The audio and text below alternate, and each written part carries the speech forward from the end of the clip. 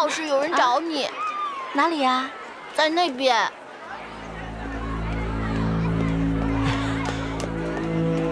雨涵小姐，你叫我找的好苦啊！怎么回事啊？对不起啊，你认错人了。我姓许，许如冰。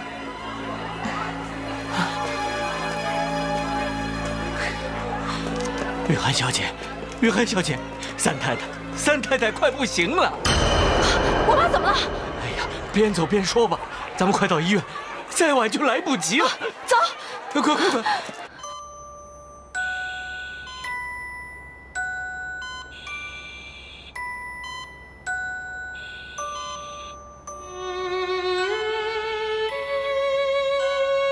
妈，你千万不要放弃，一定要撑住。雨涵很快就会来的，他会回来看你的，你要撑住啊！慢点儿，雨涵小姐，当心你的身子。金叔，你别扶我，我没事。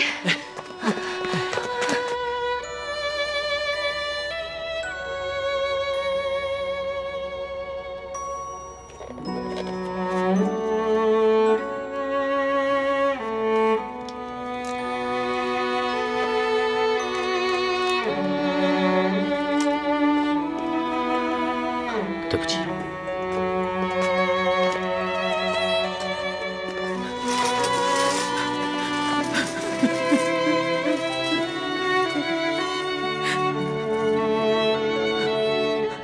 对不起，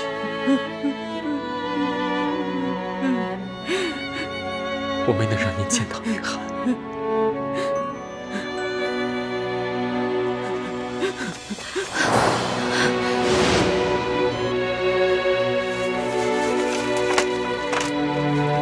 雨涵，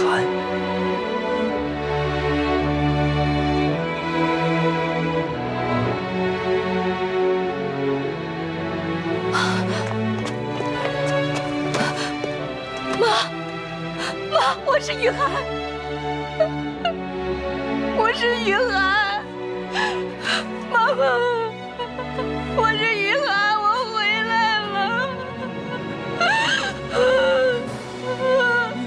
妈，我是雨涵，妈，我本来以为我的离开能够给你换来亲近，我不想你再为了我的事操心，所以我走了。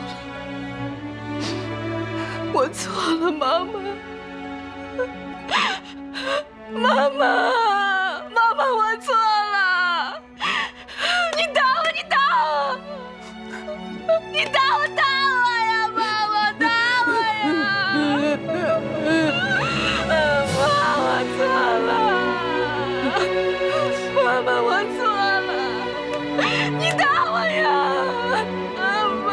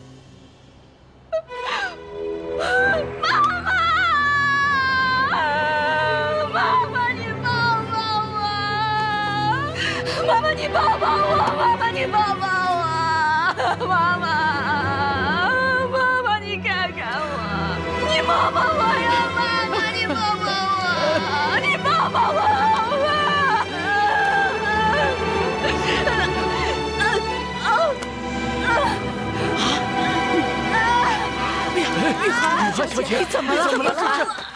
怎么了？快去找医生啊！快去！医生，快点啊！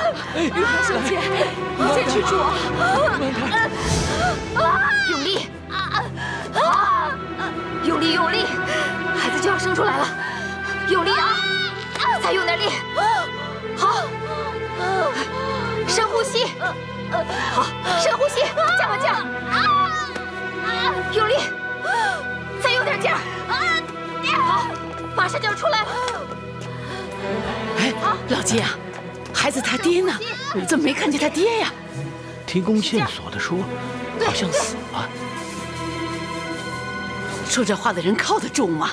应该不至于说谎，只是他也不是很清楚，真实情况还得问雨涵小姐。是吗？雨涵小姐走这大半年，没听到她嫁人呢，怎么会冒出个孩子来呢？哎，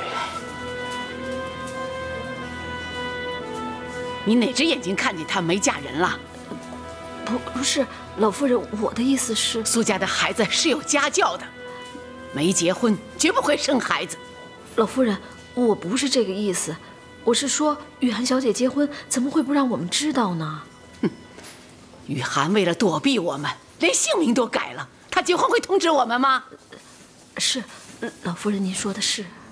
以后这种话不要随便乱说，尤其是在雨涵小姐面前，一个字都不许提。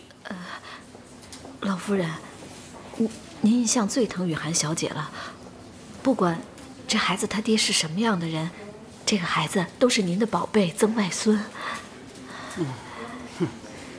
是啊，咱们家好久都没有小玩了。雨涵这次回来，真是给我们带来一个大惊喜呀！哎呀，雨涵小姐进去半天了，怎么还没生呢？该不会是难产吧？别瞎说。头一胎，自然会慢一点的。是啊，雨涵小姐心那么好，一定会没事的。当然会没事的。哎呀，雅琴真是走得太早了，否则她就能看见她的孙子出事了。哎呀，老夫人，都怪我说了不该说的话，惹您伤心难过。没事，不怪你。我看这儿啊，你也帮不上忙，你还是回去吧，回去好好料理一下雅琴的后事。快去。是，老夫人，我这就去。哎，老天爷，你一定要保佑雨涵，保佑他们母子平安。哎。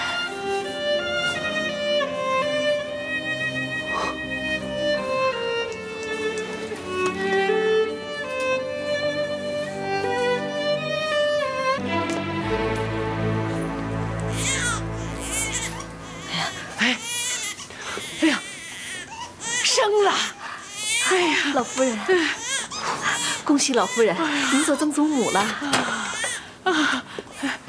恭喜你，您的太太给您生了个男孩，孩子很健康，现在正给他做清洁护理呢。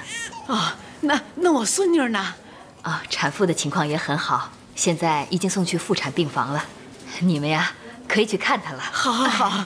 哎呀，三妹，请跟我来。好，好，好，好的，好的。老夫人您慢点。哎，好好。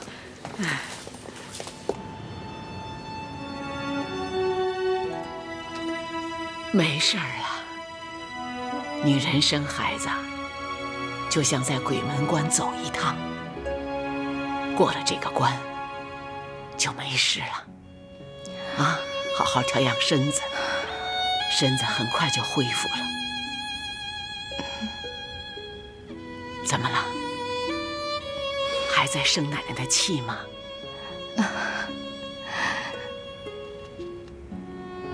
你这孩子就跟你娘一样，有苦就往肚子里吞，你在怪奶奶没去找你，让你在外头流离失所，吃尽了苦头，是吗？奶奶老实告诉你，从你走的那一刻开始，奶奶一天都没有忘记你，登报四处托人找你，可是都没有你的消息，你叫奶奶怎么办呢？奶奶只有祈求菩萨保佑我的孙女儿平安了。等那一天你累了，倦鸟就知返了。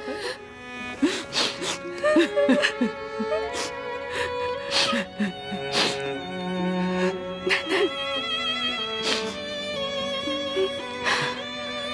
我不怪你，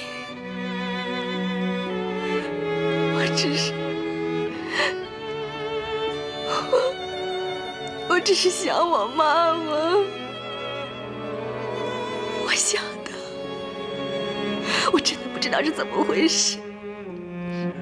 为什么我走的时候，妈妈还是好好的？等我回来的时候，妈妈就突然躺在病床上了，伤得那么严重，到底是怎么回事？到底是怎么回事？这件事，奶奶查过了。那天晚上，天实在是太冷了，你娘头疼的老毛病又犯了，所以就从楼上摔下来了。是这样吗？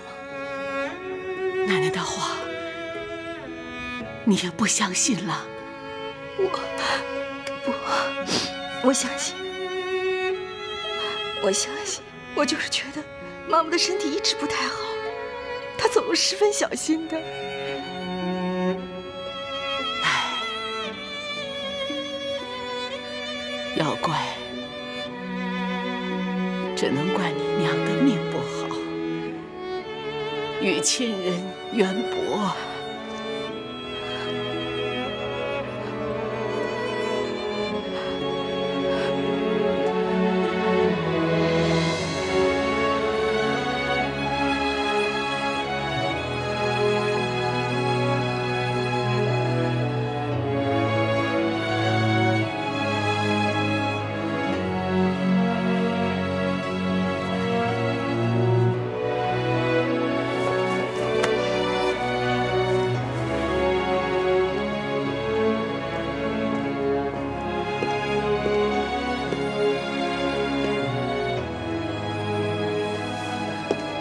俊杰都去了这么久，怎么还不回来？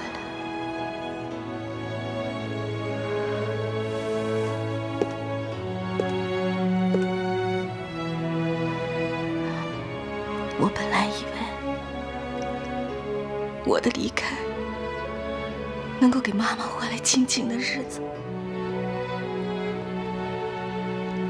我如果知道是这个样子，我真的，我一步都不会离开他。好孩子，别难过了。你妈妈是到另一个世界去跟你爹和你大妈相聚了。月子里不许哭，否则会哭坏眼睛的啊。奶奶，哎，我妈苦了一辈子，她走得太匆忙，我是这心里面舍不得。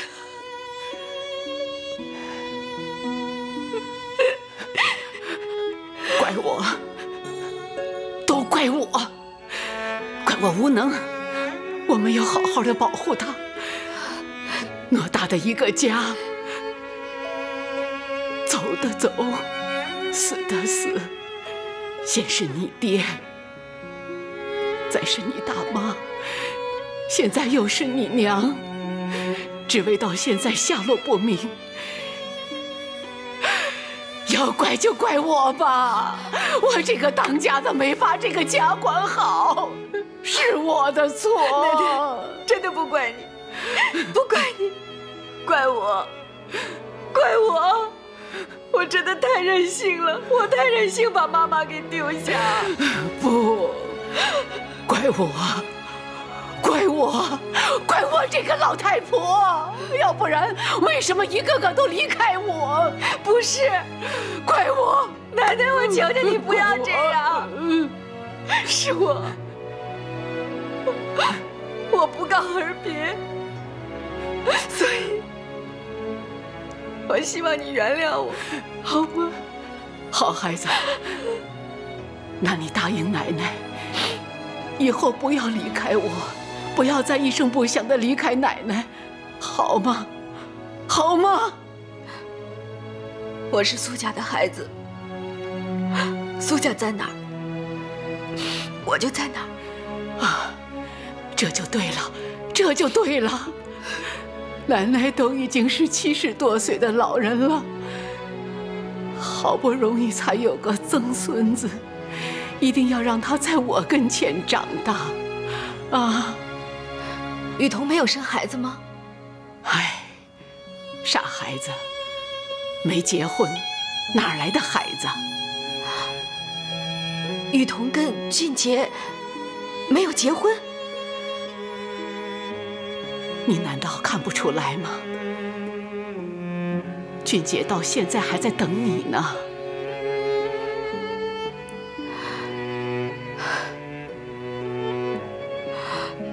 这个傻子，傻子。不过这一回，看见你怀孕回来，应该会死心了。哦，对了。孩子他爹呢？怎么没跟你一块儿回来？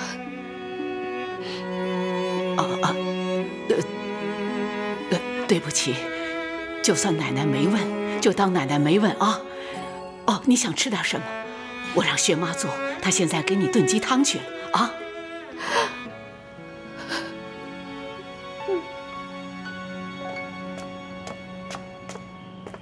薛妈，大小姐。俊杰呢？方先生早就离开了。怎么还没回来呀？他有没有跟你说去哪儿啊？雨涵小姐的孩子一出事他就走了，什么也没说。雨涵，生孩子？是啊，是个男孩。大小姐，我不跟你说了，我得赶紧炖鸡汤呢。雨涵小姐还等着吃呢啊。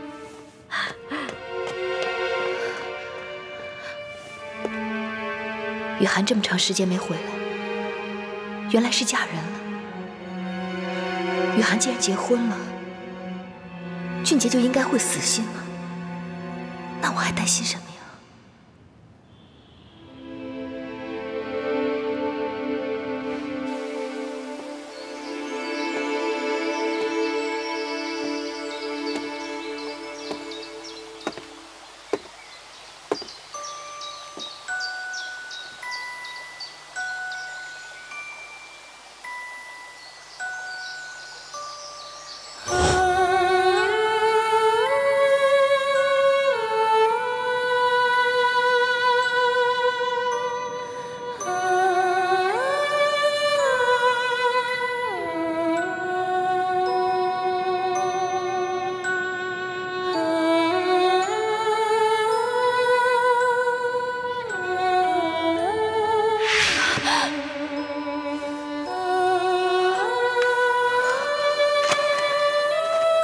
雨涵，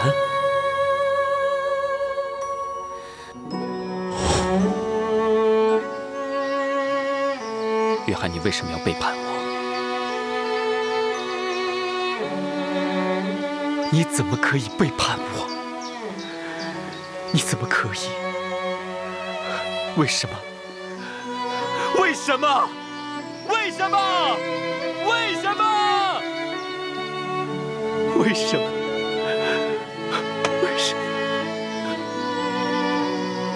为什么？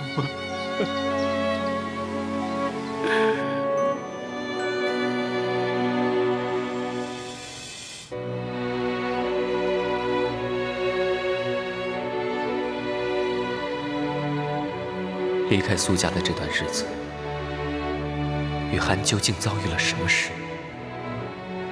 竟然弃我们的婚约于不顾，嫁给别人。她的丈夫怎么不陪在她身边，让她一个人回娘家生孩子？这个男人是谁？为什么不懂得珍惜这么好的妻子？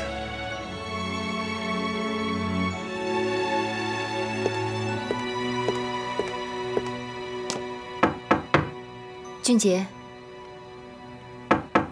俊杰，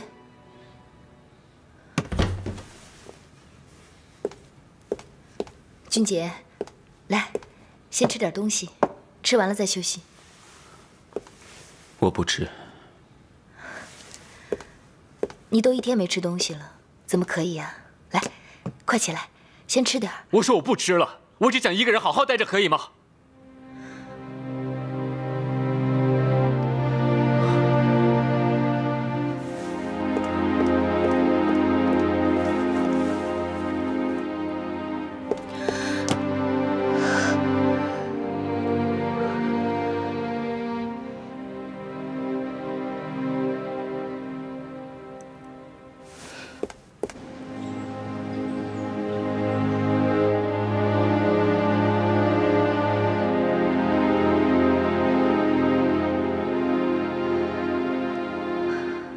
孩子不能没有爸爸，我是不是应该说出孩子的身世？俊杰和雨桐还没有结婚，一切都还来得及。我到底该不该说出实话？我该不该让俊杰知道？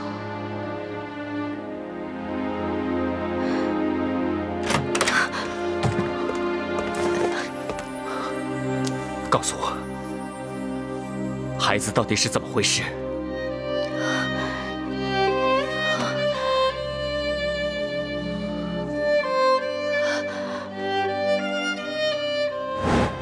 我是在想，你是新郎，你要有一点闪失，婚不就结不成了吗？那雨涵怎么办？你们俩好不容易才在一起，你性命相救，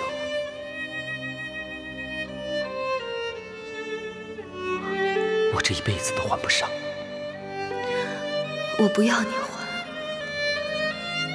我只要你开心就好。俊杰，对不起。你怎么可以这样对我？我一直等你，你怎么可以跟别人生了孩子？我们的婚礼，我记忆犹新，你怎么可以那么轻易地爱上别人？我们的爱情就这么经不起考验吗？俊杰，萧剑那一枪打醒了我。我知道，原来人生中有比爱情更好的东西。那是你。对于我来说，你就是我的一切。没有人比你对我更重要。在我心里面就只有你一个，再容不下其他的人，容不下别的任何人。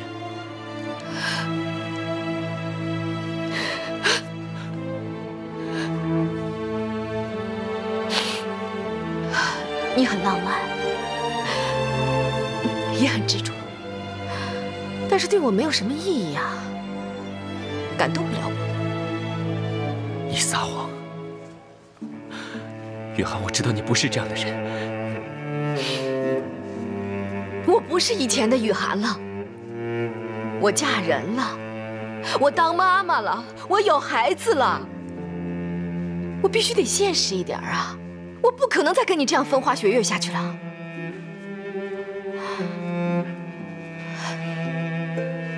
俊杰。忘了我，雨桐才是真正值得你爱的人。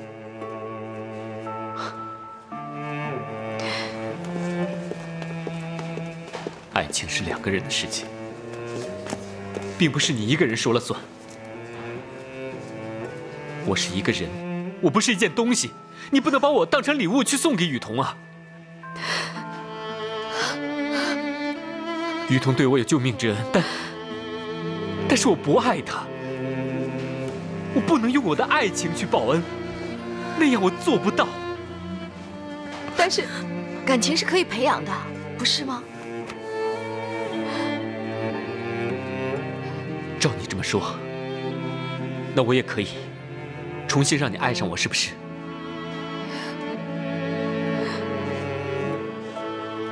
我知道你一个人在异地，很孤单，很寂寞，这我可以理解。过去的事情就让它过去吧。既然孩子的父亲他不管你们，就让我来照顾你们。我会把孩子当成是我的儿子，我们可以拥有一个幸福美满的家庭的，我们可以的。我何尝不想拥有这一切？可雨桐该怎么办？我能这么自私吗？我该为孩子自私一次吗？离开那个不负责任的男人，让我们重新开始。他没有不负责任，你不能这么说他，他没有不负责任。那他为什么不理你？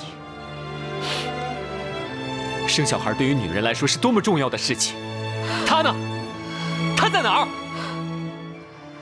因为我没有告诉他，我怀了他的孩子。为什么？不要问为什么，不要问为什么。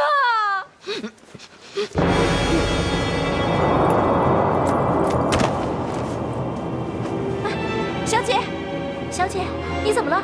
来人呐！快来人啊！有人晕倒了！雨桐，怎么回事？快送急救室！雨桐，来，小心啊！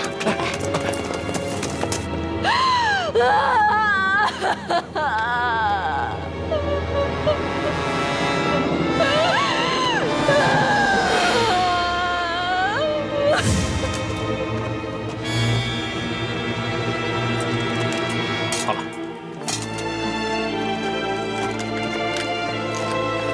请问先生，你不能钱在外面倒啊！对不起。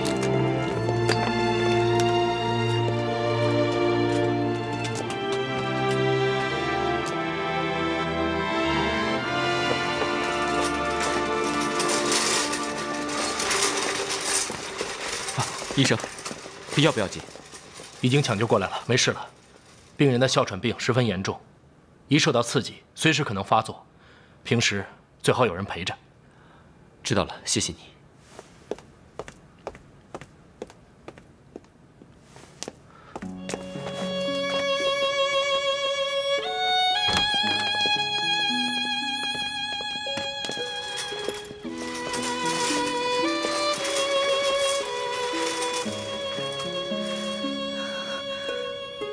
对不起啊，给你添麻烦了。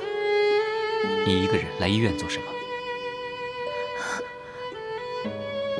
我只是急着想见雨涵和宝宝，就自己跑过来了，没别的意思。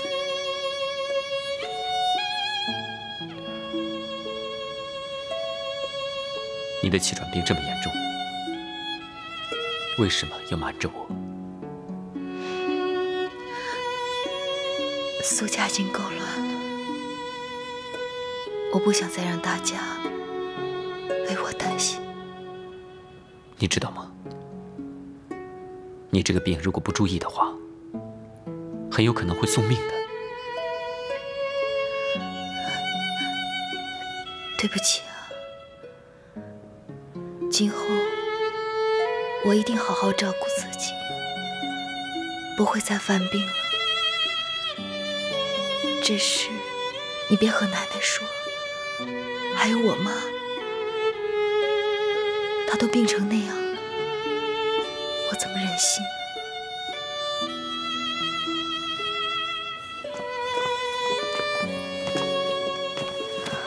年纪轻轻的，怎么会落下这么严重的哮喘病啊？肺部受过枪伤，现在是严重的心肺功能不全。哎呀，人长得这么漂亮，这一辈子不就完了吗？是啊，一次小小的感冒就可能导致心肺衰竭。哎，好了，我没事了。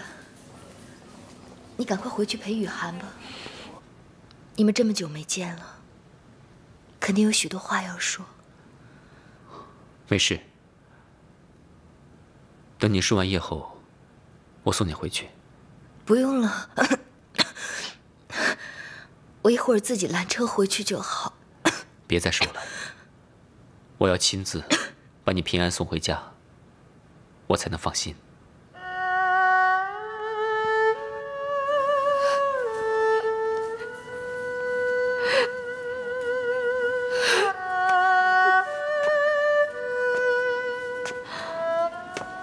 除了那一枪给雨桐留下的后遗症，眼前这一切，不正是我所期望的吗？有什么好难过的？是我要离开俊杰的，是我把俊杰拱手让人的，我凭什么嫉妒雨桐啊？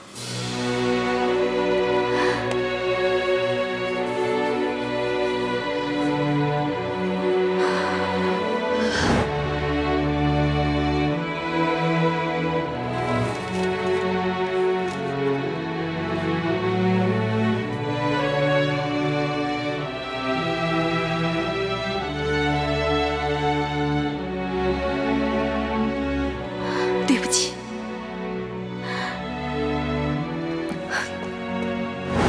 小杰，要不是你，我跟俊杰也不会走到今天这个局面。你毁了我的幸福，我恨你，我恨你！哎，慢点啊！快点！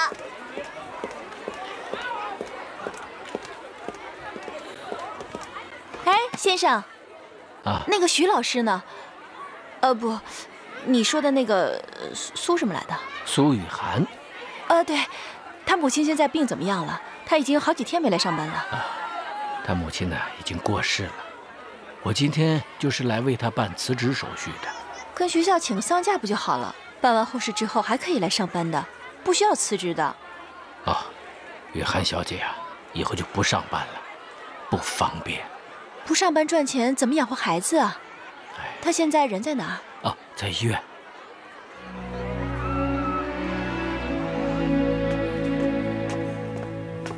这么重要的事情你都不告诉我，真是太不够意思了。这2天发生的事太多了，我还来不及呢。你别生气，我跟你开玩笑的。你看看你，人家生孩子都是喜事，你呀，怎么愁眉苦脸的？命运有时候真的很会捉弄人。我儿子刚出世，我妈就没了，怎么高兴得起来啊？失去至亲，的确让人难受，悲伤会随着时间慢慢过去的。你也不需要辞职啊。我没有辞职啊。苏家的管家替你辞了职，你不知道啊？金叔怎么没有经过我的同意就擅作主张呢？那是我让老金这么做的。奶奶，苏家有更重要的工作等着你去做呢。我不要啊！你雨涵，那我有事先走了，改天再来看你。啊，好。奶奶先走了。啊。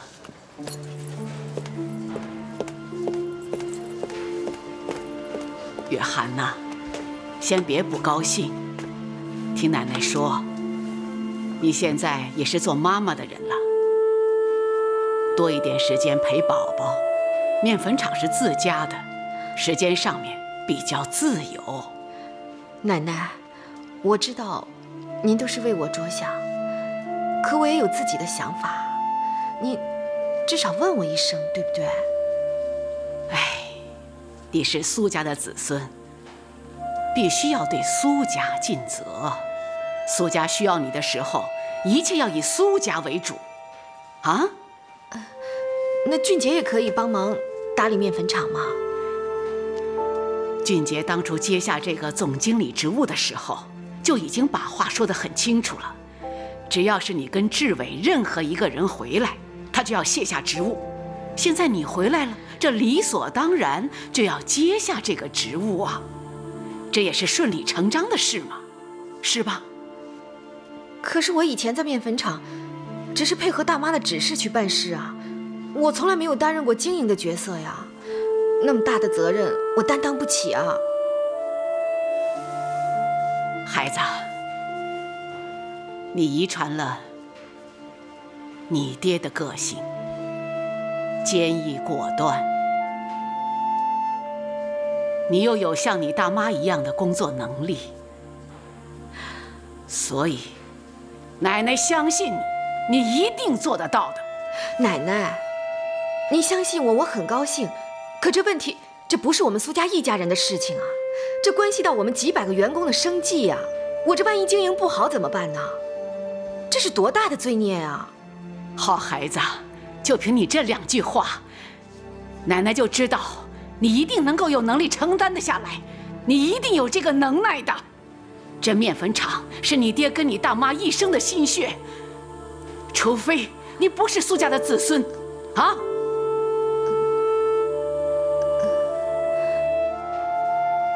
奶奶，对不起，我想好了，我想等妈妈的丧事办完之后，我就走。你说什么？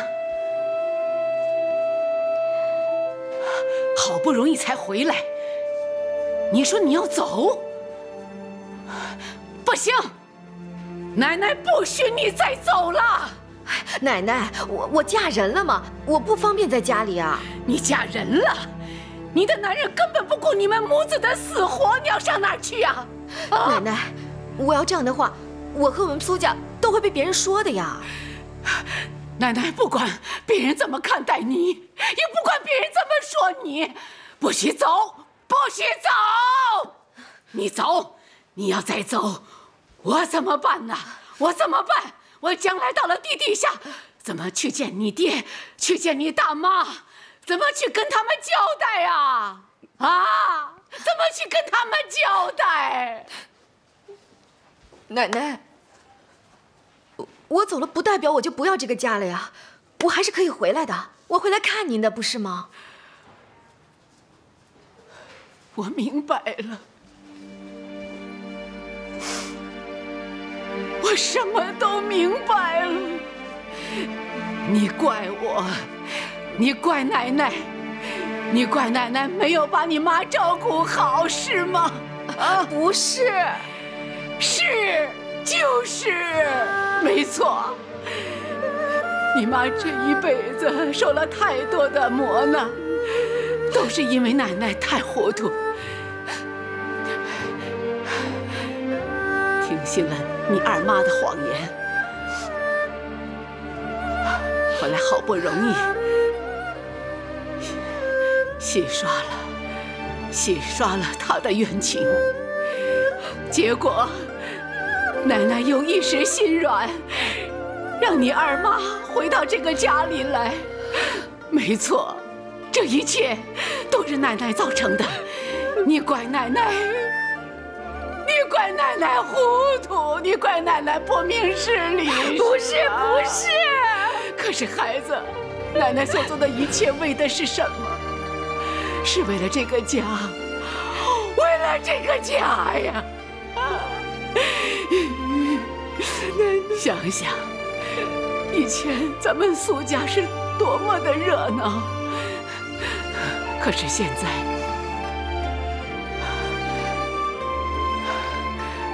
冷冷清清，我一个老太婆孤孤单单，我只是希望我们苏家能够和和乐乐、团团圆圆的。我只有这么一个小小的要求，我过分吗？过分吗？奶奶，我回去好不好？我回去，我听您的话，我回去。啊，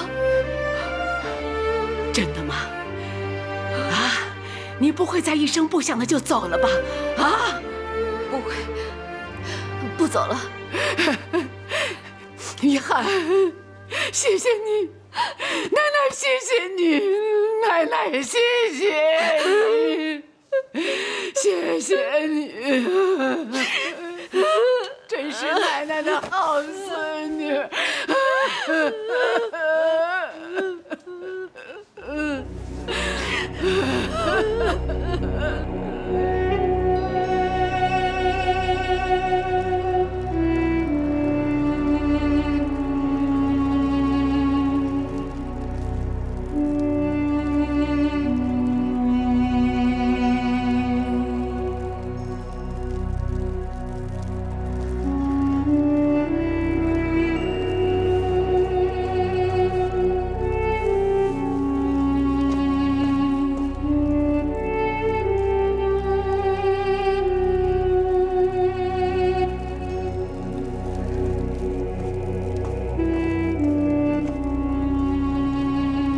妈，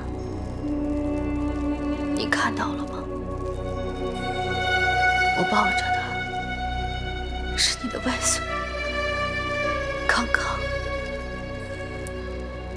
对不起，对不起，你都还没有看到你的外孙就走了，我回来的太晚了，对不起啊。对不起啊！雪妈，去把孩子抱过来。二小姐，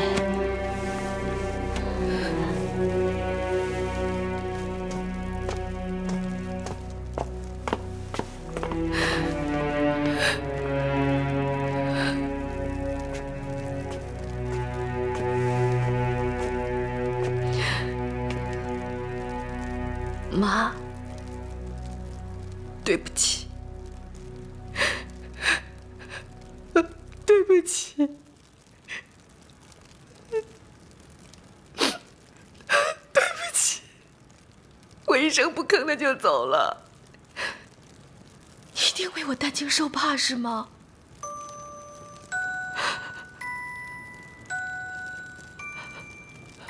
女儿，对不起你。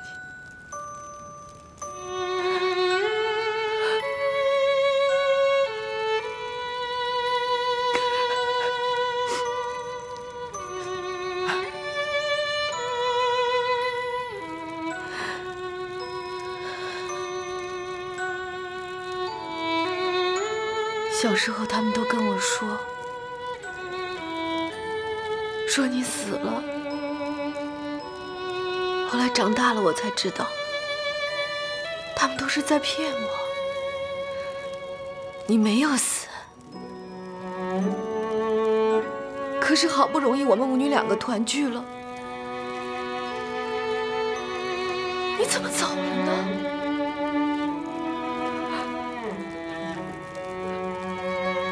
你怎么走了？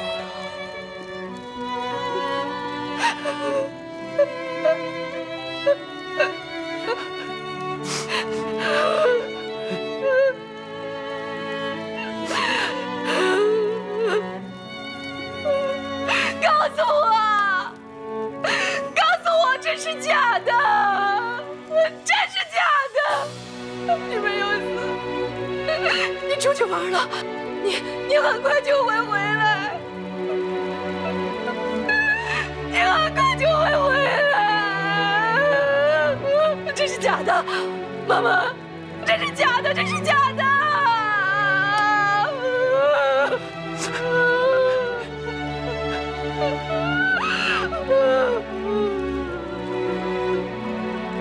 妈妈，如果说真的可以的话，我愿意用我的命我愿意用我的命把你换回来，我真的愿意用我的命把你换回来。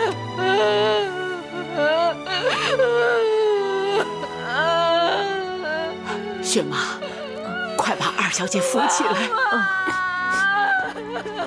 二小姐，你别哭了，你这样三太太会放心不下，别太伤心了啊！快起来吧，来。这是假的，这是假的，妈！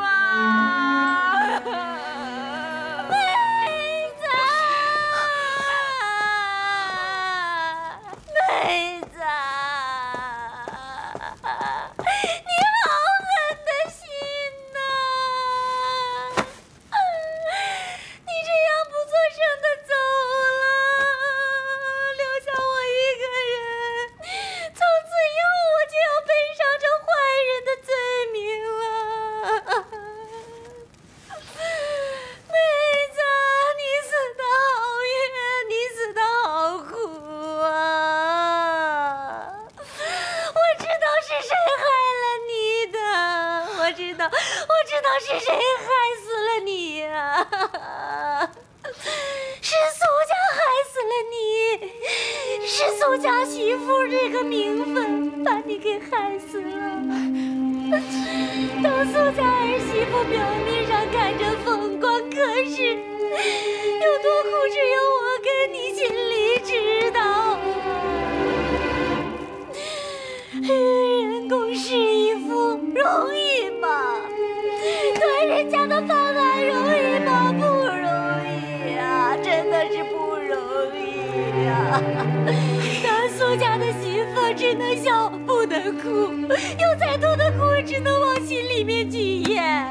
如果说出来的话就是不孝，如果说出来的话就是小气，所以我们只能打碎了牙，只能活着血往肚子里咽呐。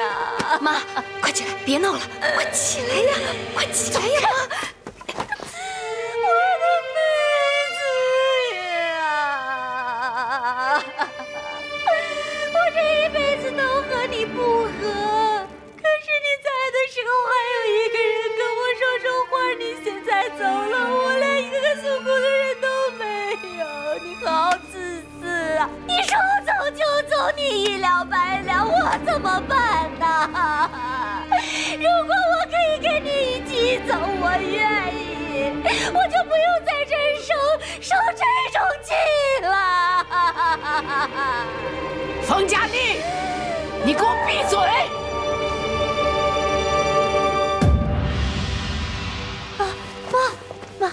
妈，您不要生气，我跟他同是苏家的媳妇，我跟我妹子说说心里话，能让她安心上路。我倒要问问你，我们苏家到底哪一点对不起你了啊？妈，你是婆婆，你永远不会懂的。哈哈哈！你别以为你在这儿装神弄鬼的，你就唬得了我。当年要不是你兴风作浪，唯利是图，这运兰能让你活活的给气死吗？又因为你从中作梗，才让雅琴在外头流浪了10多年都不能回家。今天雅琴枉死，这都是你当年做的孽呀！妈，快跟奶奶道歉，快呀！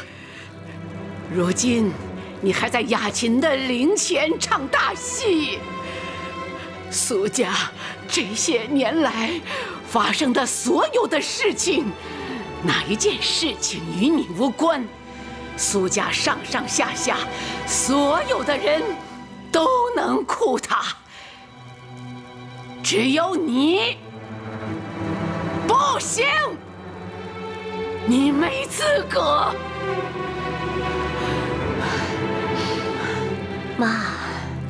妈，别生气了，都是我不好。您大人不计小人过，我以后再也不干了。疯子！疯子！你们大家都看到没有？他就是个疯子！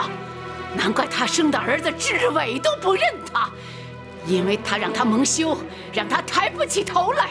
他是个神经病！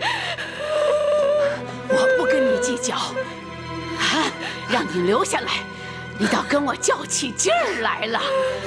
好，那今儿咱们就算算清楚，是你欠我们苏家的，奶奶，还是我们苏家欠你的？雨桐，雨桐，快，扶他上楼，快扶他上楼，扶他上楼啊！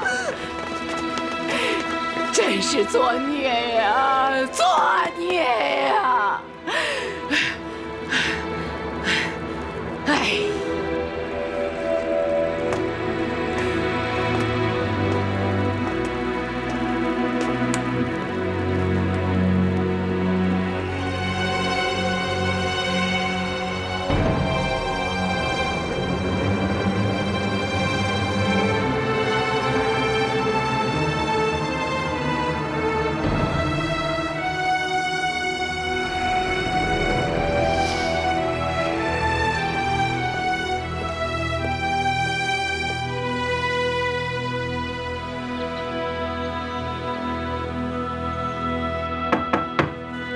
进来，方总，找我有什么事？啊，坐。哦，是这样的，明天我要去北方出差，这一趟呢可能要去10来天，那公司的事呢就麻烦你多费心了。你不是刚从郑州回来，怎么又要出去啊？哦，我要去北方那边，看看那边的市场。像你这样隔三差五的出远门，苏家人不阻拦？拓展公司的业务，奶奶绝对支持。我说的不是姨婆，是大小姐。雨桐她从来不会过问公司的事。那你这段时间都不在家，会不会冷落了大小姐？大小姐她有自己的事情，你想太多了。方总，你是装傻还是真不知道啊？这老太太她巴望着你做她的孙女婿呢。自从上任以后呢，我就给我自己定了一些规矩，在公司里面呢，我们只谈公事，绝对不谈私人的事情，好吗？是。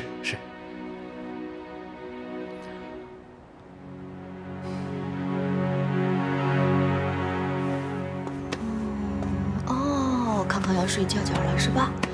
那我们睡觉觉啊！哦，乖哦！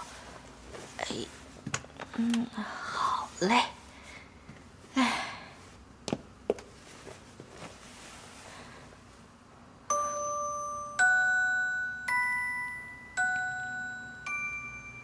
没爹的苦，我比谁都明白。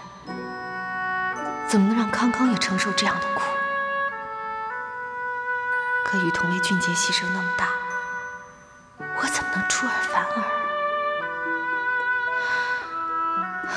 康康，你别怨妈妈，好吗？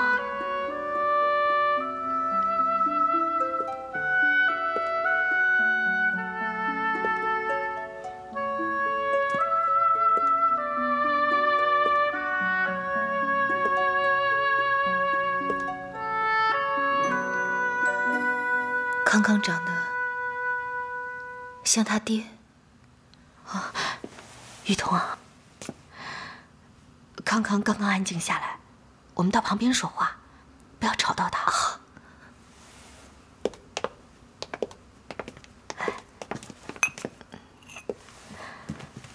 找我什么事啊？眼看康康快满月了。我这做大姨的也该有点表示啊！来，一点小意思，你别嫌弃，打开看看。哦，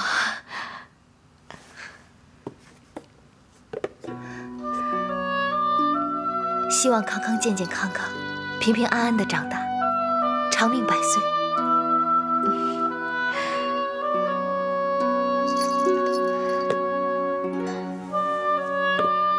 雨桐啊。谢谢你，雨涵。我想跟你谈谈俊杰。哦，我还正想问你呢，你们两个人什么时候让我喝你们的喜酒啊？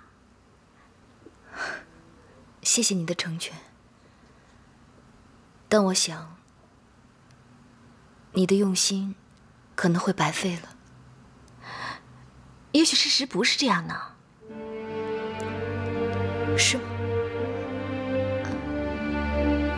你看这天气变得快，你又穿那么少，你得注意身体啊，多穿点儿。谢谢。早知道自己会落下这个病根儿，当初真的不应该挡那一枪。所以俊杰，他是应该照顾你一辈子的。你看你为了他，连命都不要了，这就能证明你爱他有多深呐。有什么用啊？大半年了，你走以后，他还是对我那样，不冷不热，客客气气的，我真的很难受。有时候我想，当初那一枪，真不如把我给打死算了。你别胡说八道，多丧气的话呀！人非草木，孰能无情啊？我相信你的付出，俊杰他能感受得到。于涵，你能不能老实告诉我，你和俊杰会重新开始吗？你和康康的爸爸会复合吗？那俊杰和康康的爸爸，你会选谁呀？如果康康的爸爸没回来，而俊杰他自己也愿意，你会考虑让俊杰当康康的爸爸吗？啊，康康醒了，我去看看他啊。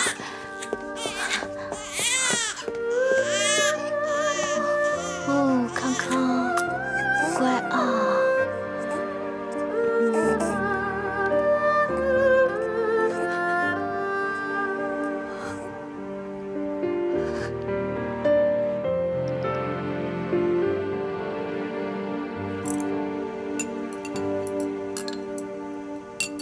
我琢磨着，康康就快满月了，我想啊，等他满月的时候，就办一个满月酒，大家好好的庆祝庆祝。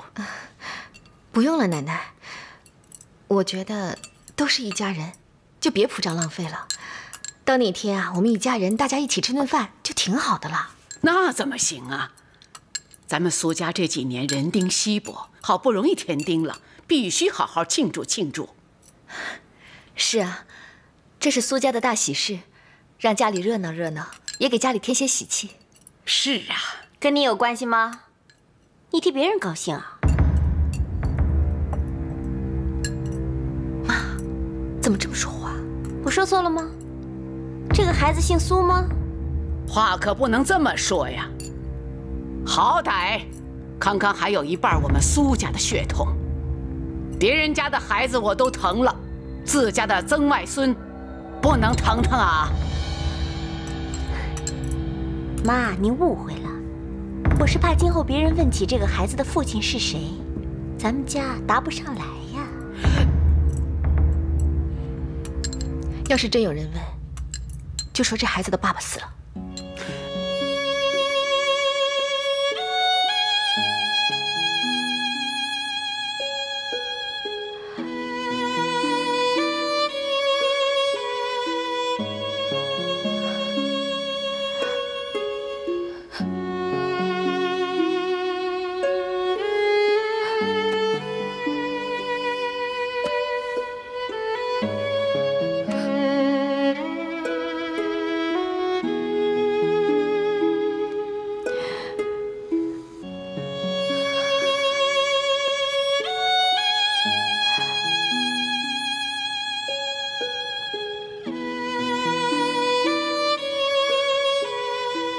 康康的爸爸死了，那个男人竟然已经死了。既然如此，为什么雨涵还是不肯接受我？这一切的一切，都有着一层谜。雨涵离家在外的那段日子，到底发生了什么事？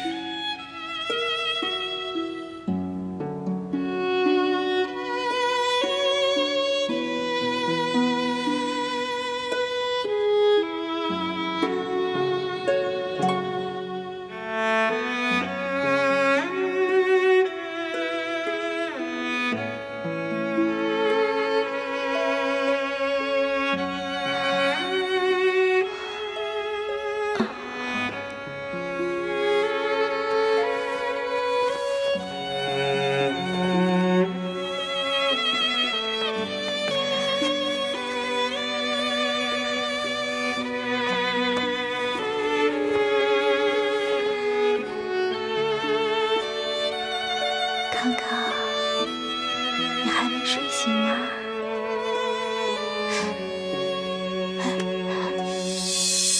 他，薛妈，薛妈，薛妈！哦，二小姐，哎呦，慢点慢点。康康发烧了，赶紧叫车去医院呢。好，你等一下啊，康康妈妈在啊。方先生，坐我车去吧。那您怎么办？您不是要出远门吗？我还有时间，孩子看病要紧。哦，好。二小姐，别惊动老夫人睡觉了，我陪你去吧。行。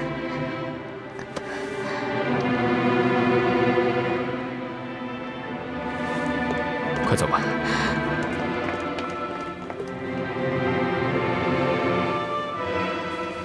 孩子呀，有些着凉，按时吃药，烧退了就没事了啊。好。小心照顾啊，别再受了风寒，引发肺炎就麻烦了。啊，知道了，医生，谢谢你啊。康康，没事啦，我们走啦。哦，薛妈，你帮我抱着他。我去拿药，你等我。哎，好，小心点啊，哎，别再让他受凉了啊。可能是受了风寒了。给。好，护士，多少钱啊？20。啊，康康没事吧？关你什么事啊？你为什么要用这种态度对我？谢谢啊，护士，给。你到底怎么了？我只是关心康康而已。你走开，你不要妨碍我拿药。给我几分钟好不好？我跟你说，我儿子发烧了，我要去看他呀。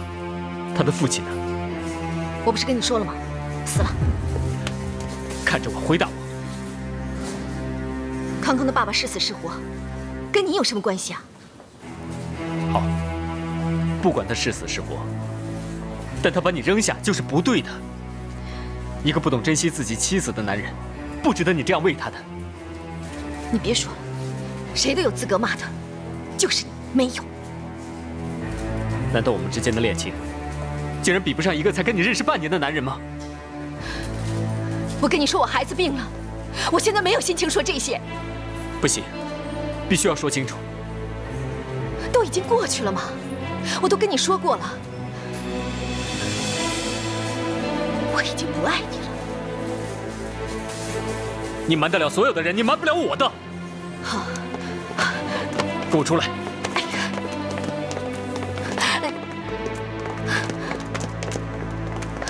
哎呀，你到底要干什么呀？我已经决定了，既然康康的爸爸已经不在了，让我代替他，好好照顾你们吧。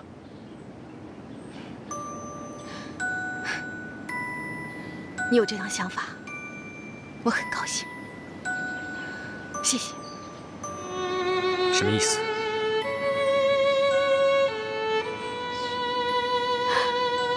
你做不到的。你不给我机会，你怎么知道我做不到呢？我们两个都心知肚明，你不要再问了，好吗？你怎么可以这么说？当我看见你挺着肚子回来的时候，我几乎崩溃。可就算那个时候，我也无法恨你。我不怪你爱上别的男人，我不怪你生下别人的孩子，我只希望能照顾你，我只希望能保护你。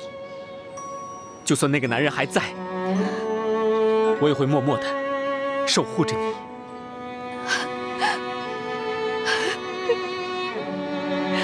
来不及了，来不及了！怎么会来不及呢？只要你愿意，我们可以重新再来。我把康康当成是我……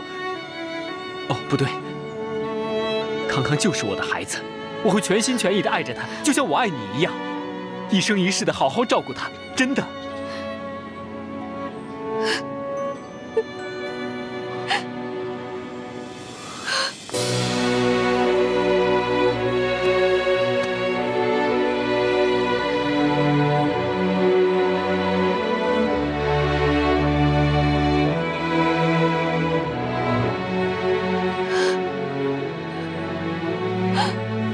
雨涵，我们离开苏家，我们去寻找我们的幸福，好吗？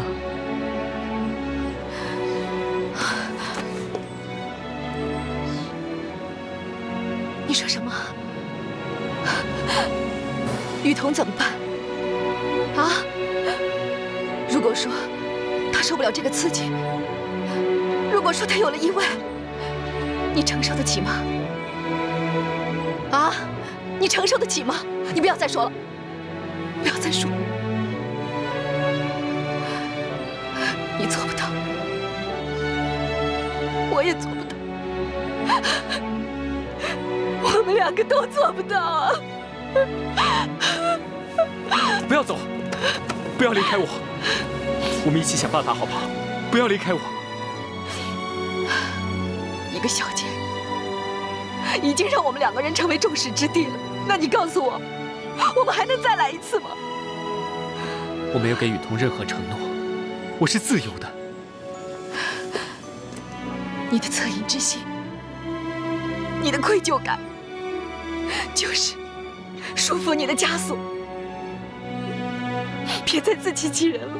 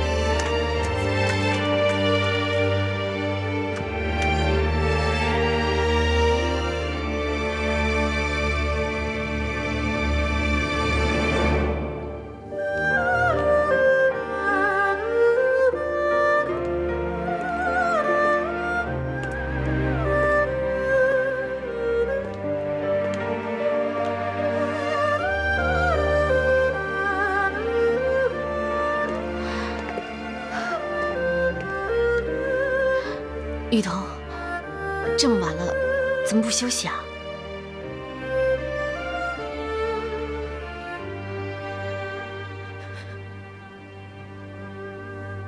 是不是身体不舒服啊？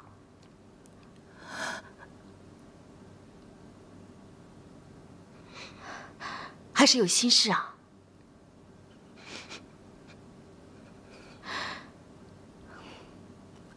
你想说什么就说吧。他还是忘不了你，他还是忘不了你。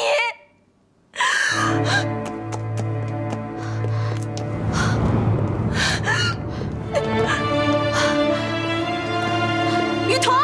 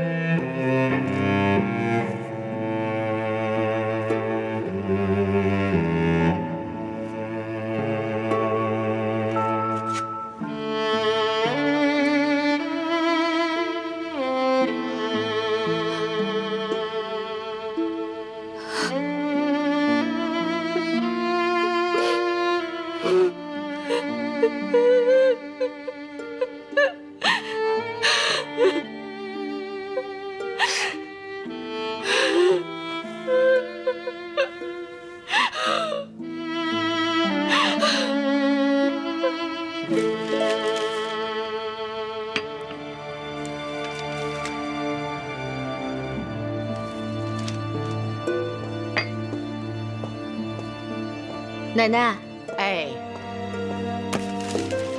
康康还没醒啊？啊，康康还睡着呢。奶奶，我是看今天天气不错，我想去给大妈和爹上个坟，顺便把康康带上去祭拜他们二老。应该的，应该的。可是别累着自己，让薛妈跟你一块儿去，顺便帮你抱抱康康。哎呀，不用了，薛妈还有家务事要忙嘛，我一个人去就可以了。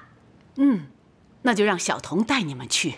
哎呀，不用，就我们母子两个，不用麻烦了吗？不行，康康感冒才刚好，要再病了可就麻烦了。我可以照顾好他的。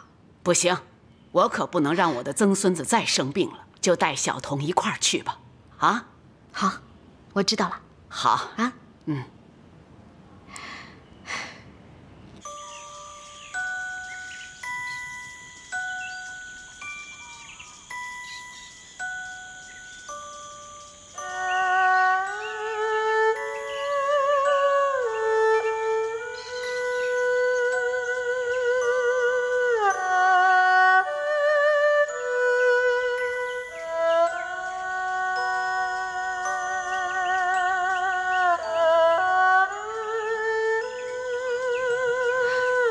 小童，我要在这多待会儿，你先下山等我吧。啊，是二小姐。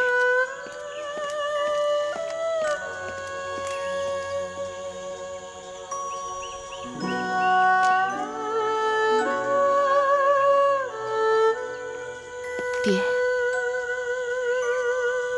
大妈，原谅我这么长时间没有来看你们。我给你们生了个小外孙，叫康康。为了雨桐，康康不能跟自己的亲爸爸相认。这个孩子没有父亲照顾，真的很可怜。我希望爹和大妈能够保佑康康，他平平安安的长大，一生顺遂，无灾无难。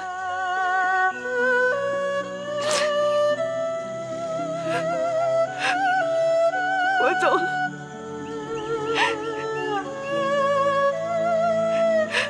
以后有机会再回来看你们啊！保佑你们的小外孙啊！我走了，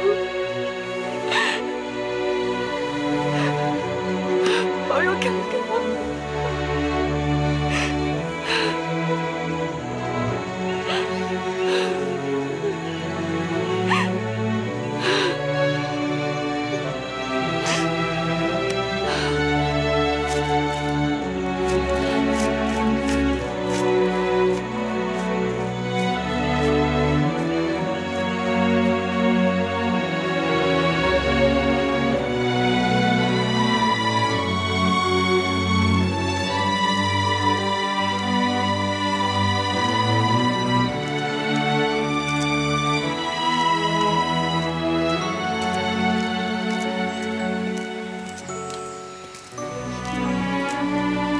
二小姐，二小姐。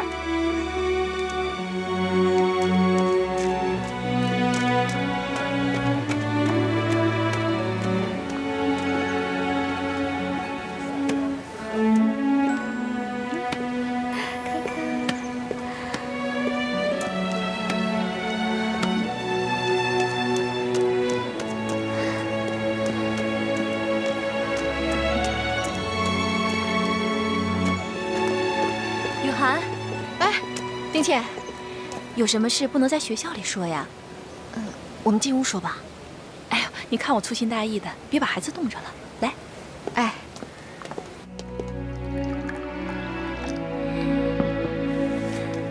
现在可以说了吧？我要是说了，你能不能帮我保守这个秘密啊？当然。我是偷偷离开苏家的，而且再也不会回去了。你跟那个苏家到底是什么关系啊？你怎么这么不小心呢？叫你载个人出去，都把人给载丢了。我也是照着二小姐的吩咐做事的，哪晓得她会自己走掉啊！哎，都这么老半天了，人都不知道走多远了。哎，老夫人，老夫人，二小姐留的信，快我看看。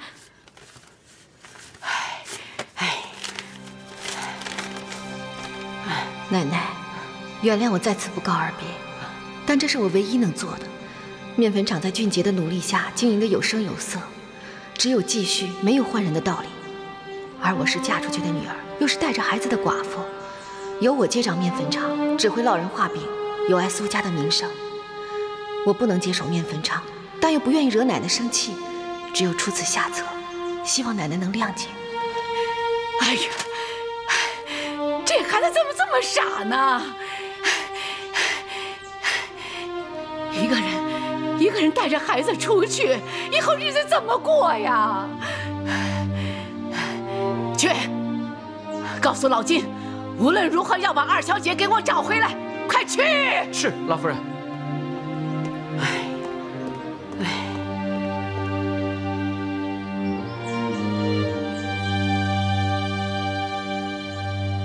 原来你是苏伯庸的女儿。你也知道我爸爸？当然了，大发面粉厂的老板，上海商界的红人，大名鼎鼎的传奇人物，谁不知道？我就是没想到，你竟然是他的女儿。那你觉得苏伯庸的女儿应该是什么样？起码是时髦、出风头、前呼后拥。反正不是你现在这个朴素的样子。你可隐藏得真好，完全看不出你是个豪门千金啊。我也从来没有当自己是豪门千金啊。好，好，好，不管什么千金不千金的，我也不会问你为什么改名换姓的躲着苏家。但是我觉得苏家的人还是很关心你的。你既然回去，怎么又出走了呢？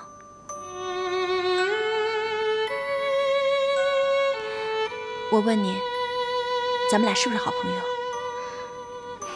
那还用说吗？你信得过我才来找我的，对吗？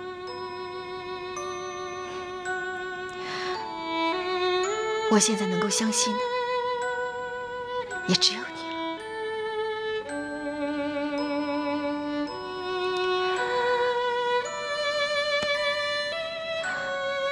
有苦别一个人往肚子里吞，有什么尽管说出来，我会帮你的。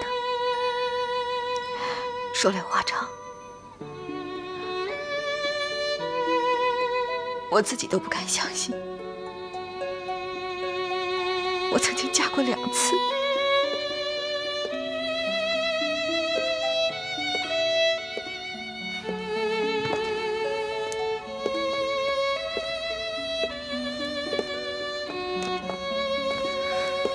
我都听到了，看来这丫头还算识趣。雨涵走了，再不会回来了。这是天大的好事，我们应该庆祝才是。你哭丧着脸干嘛呀？是我把他逼走的，我对不起他，我对不起他。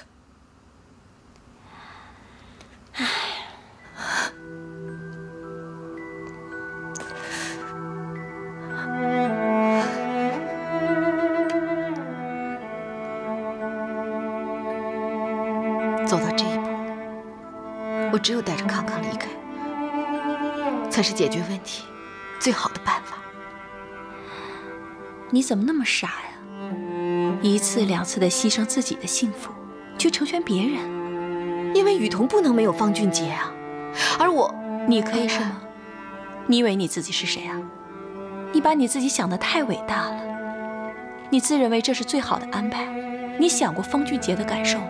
你想过你自己吗？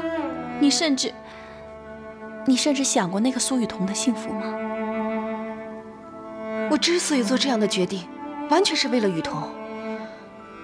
原本我也想把一切全盘托出，但是我知道雨桐的身体，她经不起任何刺激。那我怎么能那么自私呢？我只顾着我自己的感受，而不管他的死活吗？那方俊杰呢？他就该受你的摆布吗？他不爱那个苏雨桐，你让了他还是不爱那个苏雨桐，这有什么用啊？所以我选择离开啊！我选择离开，说不定俊杰终有一天会把我忘记，接受雨桐的。多久？3年、5年、10年，还是20年？如果爱一个人那么容易的话，你为什么不能接受那个萧剑呢？这是两码事。就是一样，其实就是施与受的差别。萧剑强迫你爱他，你强迫方俊杰爱苏雨桐，不是吗？雨涵，如果你们两个是真心相爱，为什么不能坦然面对自己，告诉方俊杰真相？你别再折磨他了，好吗？然后呢？然后我和俊杰2个人不顾一切远走高飞，这样有意义吗？从雨桐为俊杰挡那颗子弹开始，我就知道，他注定挡在我和俊杰之间。就算我们走到天涯海角，他都如影随形地跟着我们。你是在作践自己，你是在逃避。不是，真的不是，因为你不会明白。如果说雨桐他是个路人，我可以不管他，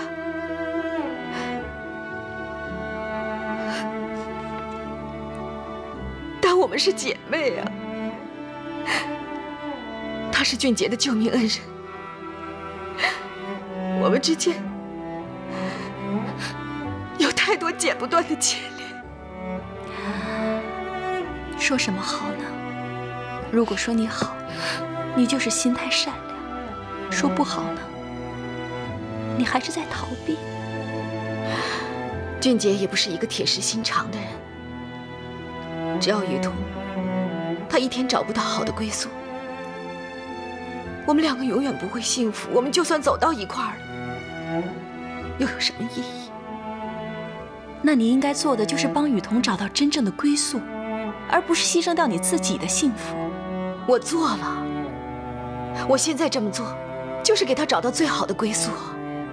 你要真的那么想得开，为什么要不告而别？你根本就不是真心要把方俊杰拱手相让，你是不敢面对他迎娶别人，更害怕你自己改变心意，所以你才非走不可。对不起啊，我这个人直性子，说话有伤害到你的地方，你别往心里去。没有说错，都对。我知道，如果我留在苏家的话，终有一天我会动心的。到时候的苏家又是鸡飞狗跳，伤了我们3个人不算，奶奶也会非常为难。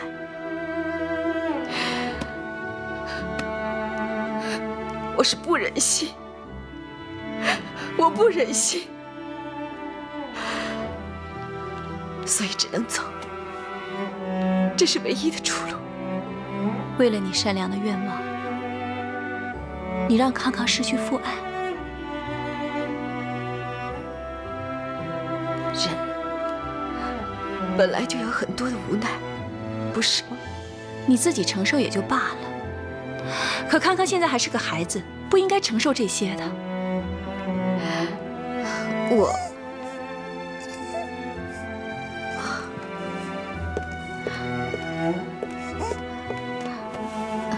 康康睡醒啦？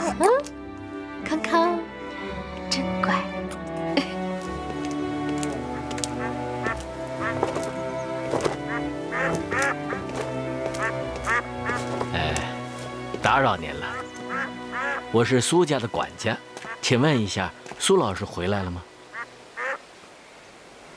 苏老师不是已经让你们接走了吗？你怎么反来问我啊？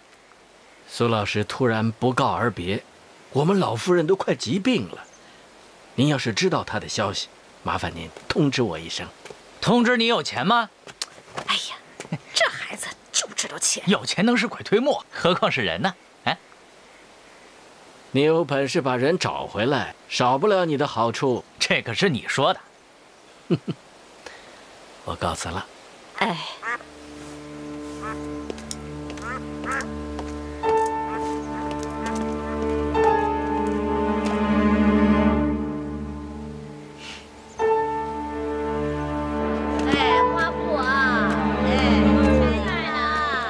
红薯啊，师傅，哎，给我来3个红薯吧。好嘞，挑热点的。好。嚯呀，这个让。来，给您钱。哎，好，再来啊。好嘞。好的。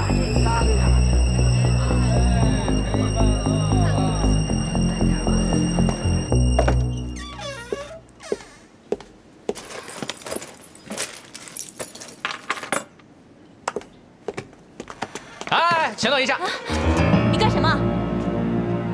丁老师，一个人吃得了这么多红薯吗？关你什么事？你给我出去！出去！喂，你干什么？抢劫啊！苏雨涵从苏家跑了，有人看见他来你这儿住了，是吗？那我怎么没看到啊？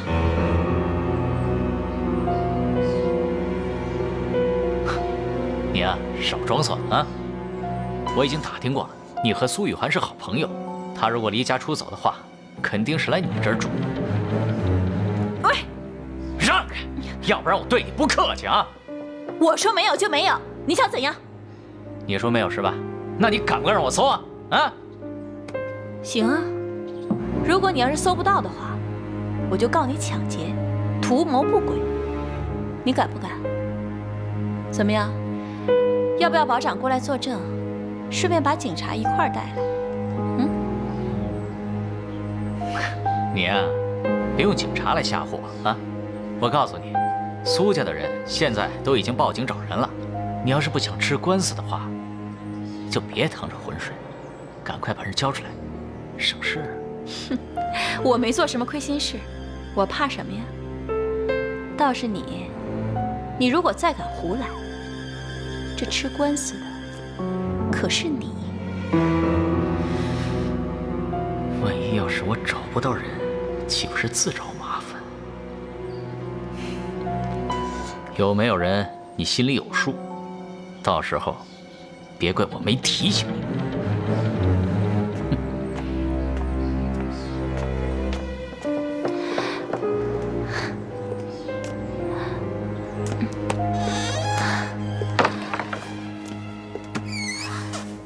丁倩，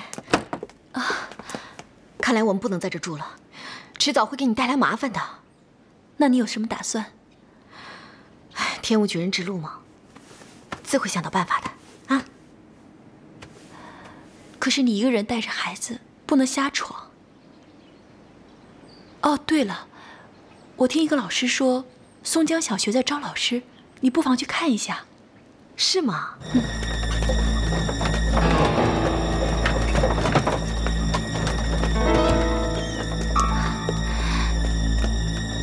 来，出来吧。哦，小心点啊。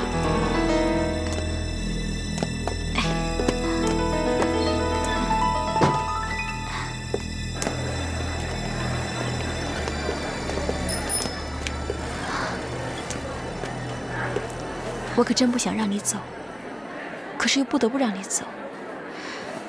这次真的谢谢你能帮我，我会永远记住你这个朋友。既然是朋友，干嘛说那么见外的话？好，不说了，不说了好吗？哎，对了，你拿着这个，给，这是这个月的房租，麻烦你帮我交给红婶他们。啊，还有，你放心吧，我会帮你保守这个秘密的。我说到，一定做到。谢谢。板车。哎，师傅，麻烦你送他去松江。好，上车吧。谢谢啊。哎，丁倩，来上车。哎，丁倩，这天不能让你。没事的，到了那边给我捎个信儿。我知道，人生地不熟的，有什么困难赶紧给我打电话，我会去帮你的。我会的，你也要保重。保重。上车吧。好。再见。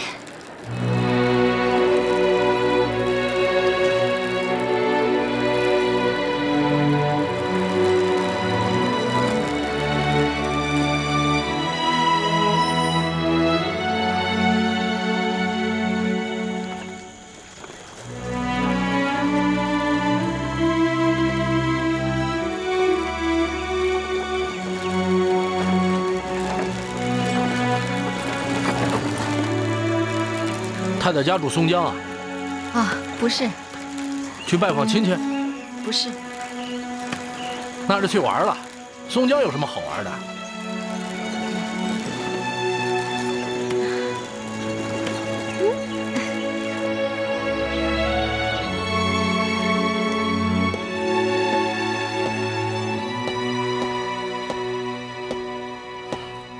有话快说，别吞吞吐吐的。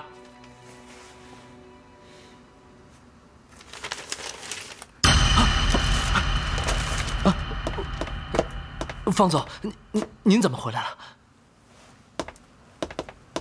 我忘了拿拟好的合约，所以回来取。哦，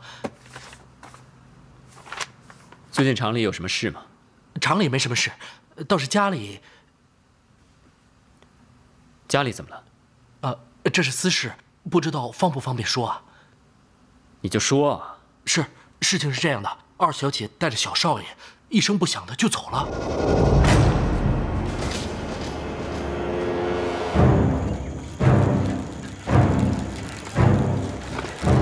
师傅，你是不是走错路了？师傅，师傅，师傅，师傅，你停车呀！师傅，哎，师傅，你停车呀！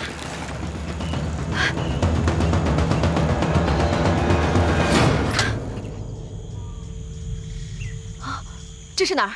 你是不是走错路了？啊！钱拿来！快点！我给你钱，你别伤了孩子好不好？快点！就这么点儿？就这么点儿。你到底要干嘛？我没钱，那我就要人。别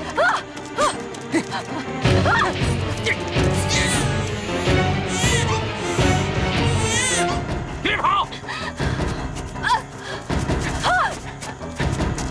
给我站住！站住！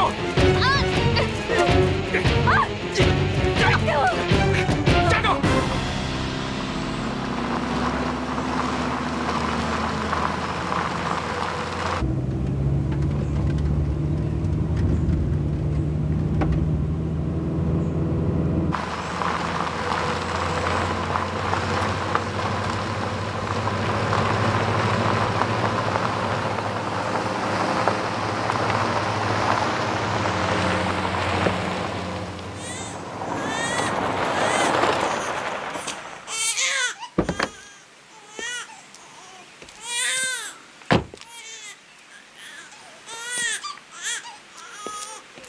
哎呀，哦，好好好啊，不哭不哭啊，不哭啊，哎，乖乖啊，不哭不哭啊，哈哈。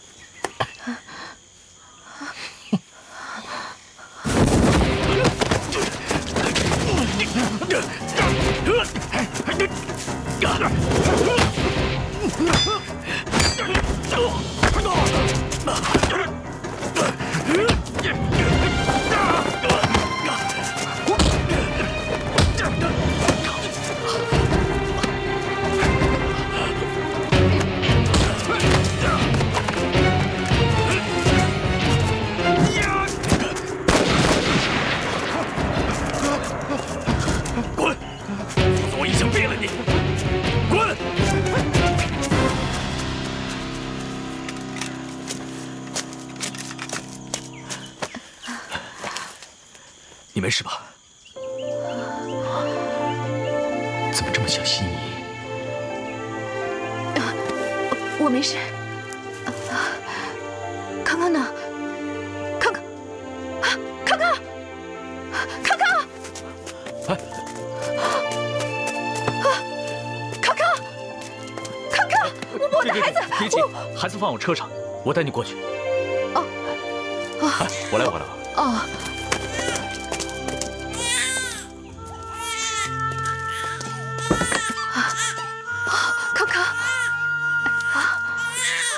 哎呀，妈妈在这儿，妈妈在这儿。哎呦，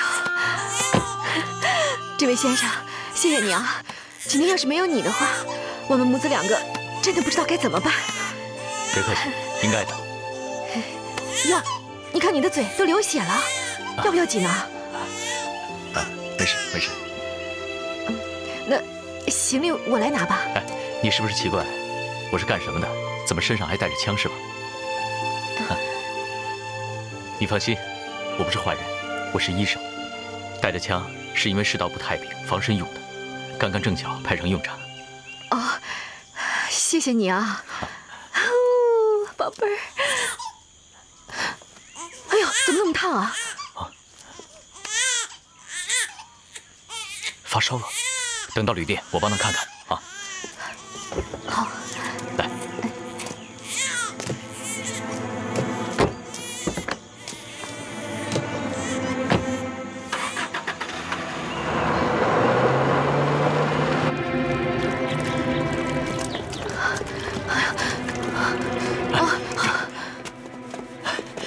您是掌柜吗？啊，是的，要2间房。好，这边请。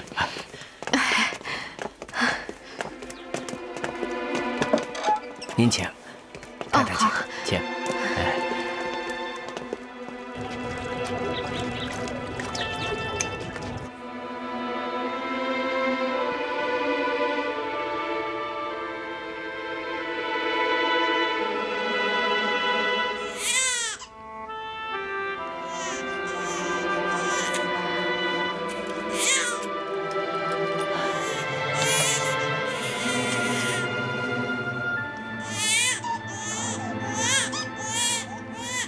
大概是哭久了，喉咙有些发炎，引起了发烧。啊，那要不要紧啊？我开些消炎药和退烧药，一天吃3次，应该很快就会好了。啊，哎呀，宝宝太好了，你很快就没事了啊，宝宝太好了。哎，好，对了，您的药费和诊金我给您。好。钱包呢？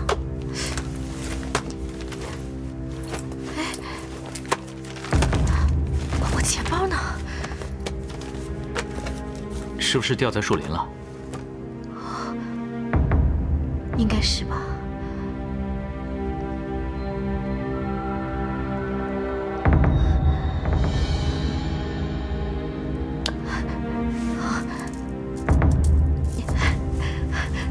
拿这个抵吧。哎，收起来，收起来。出门在外，总有遇到困难的时候，算是做艺人吧。这怎么好意思啊？ 哎，没什么，举手之劳。还没请教您尊姓大名呢。我叫罗浩然。哦，太太怎么称呼？我姓苏，苏雨涵。哦，苏小姐，你真幸运，医院要我下乡做义诊，正好路过那儿。听到婴儿的哭声，就赶快过去了。哦，多亏您及时赶到呢，否则我们母子两个今天真的不知道会怎么样。罗医生，真的谢谢你呀！别谢我，救你的人不是我。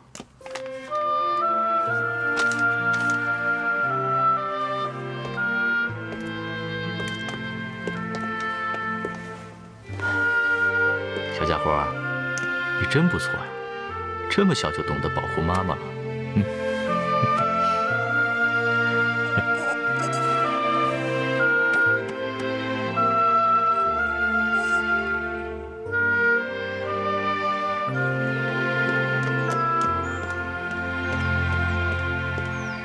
大小姐，啊，回头照方子把药配好了，我就给您送过来。不用了，我不需要，留着自己用吧。那我就先走了。哎，等等，大小姐，您还有什么吩咐？我问你，这2天方总有没有打电话回厂里？方总回来过，您不知道吗？什么时候？昨天啊。有什么事吗？他忘了带准备好的合同，回来拿。那他什么时候再回来？这个方总没交代，我估计比预计的时间要晚个2、3天。那他还有没有交代别的事？没有。哦，对了，我告诉方总二小姐离家出走的事，方总听了很着急，我还以为他会回家看看，结果没想到他居然没回来。哎，这就怪了。我听说方总以前喜欢二小姐，是不是？我问你，方总，你跟我说这些干什么？简直莫名其妙。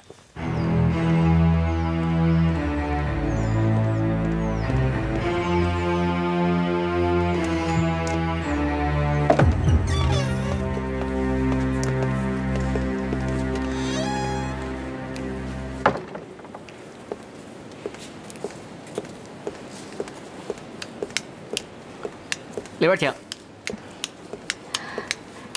掌柜的，我想问一下，昨天跟我一起来的那位罗医生，他住几号房啊？哦，他一大早就走了。走了？嗯。对了，他留了封信给你，给。哦，谢谢啊。苏一涵女士，出门在外，没钱寸步难行，200块钱足以暂时应付不时之需。康康的身体尚弱，天气寒冷，需要注意保暖及营养。咱们后会有期。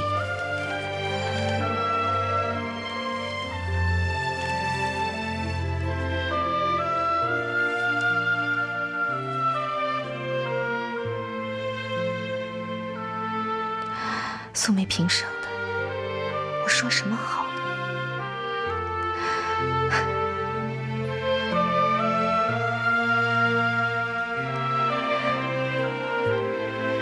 孩子啊，我们遇上贵人了，知道吗？将来要是有机会遇上这位罗医生，一定要好好报答人家。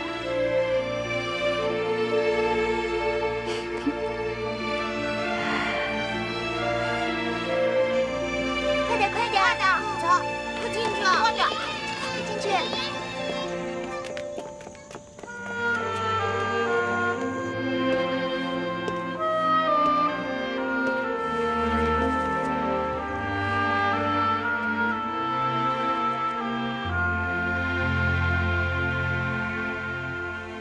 以前你教过书啊？是啊，除了数学外，历史、语文、地理，各个科目我都可以教的。高年级的课程可是不轻松啊。校长，我相信我可以胜任这份工作。教育乃百年大计，不是随便说说就可以的。校长您放心，我一定会用心的工作，全力以赴，绝对不会误人子弟的。苏小姐，我相信你的教学能力和热忱。但是我们学校目前正处于非常时期，经费不足，学生多老师少，老师要负担的工作量很大很大，会非常辛苦的。我不怕辛苦啊，校长，请您给我一次机会好吗？我真的我真的非常非常需要这份工作。这样吧，你留个联络地址，回去等通知吧。校长，我只想请问您，您到底录不录用我？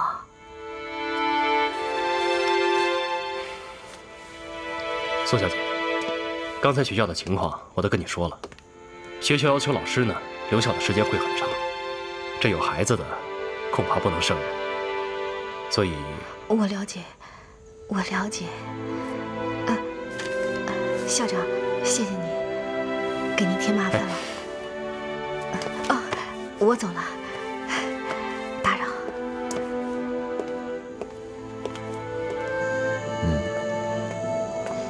你这伤口发炎了，等会儿给你消消毒。要记住啊，3天内别让伤口碰到水，这样很快就会好了啊。谢谢医生。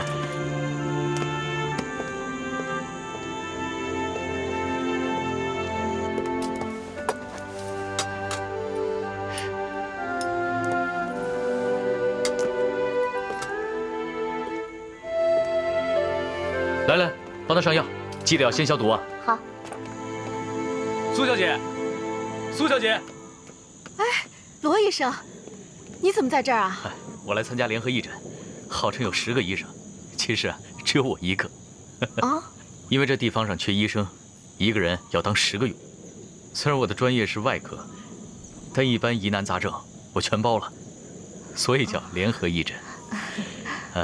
这外科是我，内科、儿科也是我，妇产科嘛，必要的时候恐怕也是我。罗医生，那你真是能干呐！举手之劳罢了。哦，对了，这个上次你不是给我200块钱吗？我用了一些，这是剩下的，我先还给你吧。收着吧。是人都得吃喝，更何况你带着个孩子，到哪儿不得用钱呀？可是这些钱真的太多了，我可不能。苏小姐，虽然我们是萍水相逢，但也是有缘。这点钱不用放在心上。罗医生，真的谢谢你。等我找到工作，我马上就把钱还给你。到时候你可不能不收啊。那当然，等你有钱的时候再还我吧。我这连本带息。对啊，连本带息一共是多少钱呢？这个嘛，等你还我的时候，随行就市吧。哦，好，随行就市。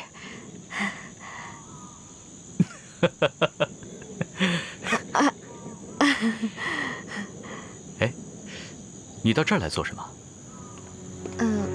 老罗啊。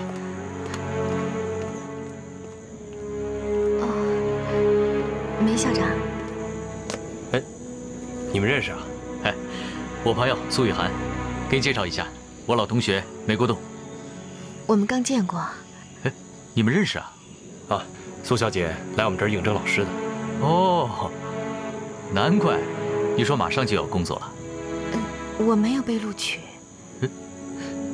为什么？苏小姐资历够，教学素养也好，只可惜不适合在我们这儿工作。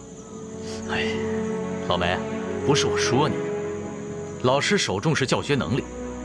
苏小姐是个人才，你却往外推。我对苏小姐本人是没有什么意见，只是苏小姐带着这么小的一个孩子，我是担心她不能安心的教书啊。我可以请个保姆啊，保姆给我带孩子，不会影响工作的。不会的。老师的待遇本来就不高，你还要请个保姆，你的生活怎么应付得了啊？我白天让保姆带，晚上我自己带嘛。再说我这个人花费很少的，校长你不用担心的。这个嘛，老梅啊，不瞒你说啊，苏小姐欠了我一点钱，请务必看在老同学的面子上，给她一份工作，要不然我那些欠款可就要变呆账了。你呀，那好吧，苏小姐，你什么时候能来上班？明天就可以的。那就这么说定了。明天暂时不可以，因为我还没有找到住的地方。你要租房子？我家对门有房子要租啊。是吗？那太好了。等等，等我给学生看完诊，咱们一块儿过去看看啊。好，我先去忙。哎，罗医生，谢谢你啊。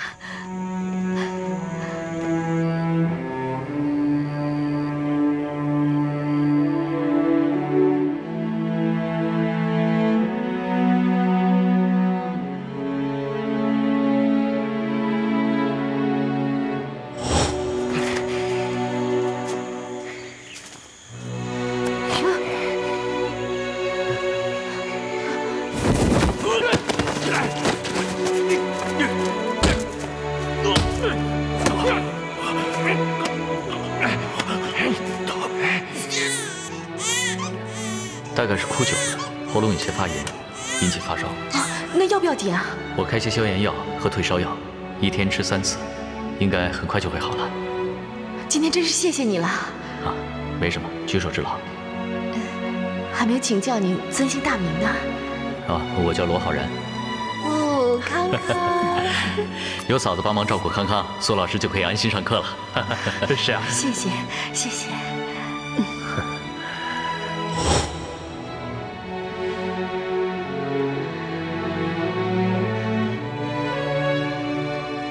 这2天，我见到了人性中最黑暗和最光明的一面。这一切都是因为罗医生，他的及时出现，不但救了我，还帮我和康康找到了活路。他是我们母子的贵人，这份恩情终生难忘。等我有能力了，一定要好好的报答他。眼下的当务之急是尽快建立起我和康康的新生活。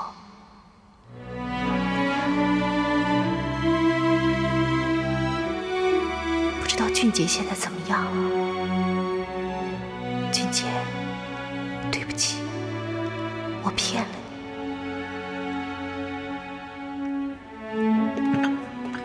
你。哟，方先生，您回来了。薛妈。哎，俊杰。你可回来了，这一路上还顺利吧？啊？一切按计划进行，没有耽误。哦，接到你的电话，我就让薛妈准备你最爱吃的东西，一会儿就开饭了啊。奶奶，先不急着吃饭，我有些话想跟你说。啊，嗨，有什么话吃完饭再说嘛，啊？如果我现在不说，我怕我以后没勇气说了。哎，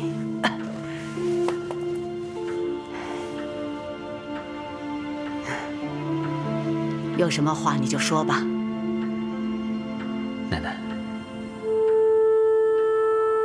我很感激您这么多年来的照顾，让失去亲人的我重新感受到了家的温暖。傻孩子，你要说的就是这个呀。奶奶，这些都是我这一次拿下的订单。哎呦，成绩不错嘛！看来你这个总经理做的是游刃有余呀。恐怕我以后不能再为大发效力了。哎，这是为什么？这厂里有人说你闲话，你告诉奶奶，奶奶会为你做主的。奶奶啊，跟其他人无关，这是我自己的决定。嗯，那是为什么呢？为什么要说这种话呢？现在阶段性的任务已经完成了，也是我功成身退的时候了，所以我决定离开。我想回去报社，重新实现我的理想。奶奶不懂什么阶段性的任务，奶奶只知道，这个总经理非你不可，大发面粉厂也非你不可。以华副总的历练，他足以担当大任的。华安虽然是我远房亲戚，可是我从来没有考虑过让他接班。就算你不为面粉厂，你也不为苏家，替雨桐想想好不好？她从来没有考虑过别人，她一心想嫁的就是你，是不是？嗯，让他走。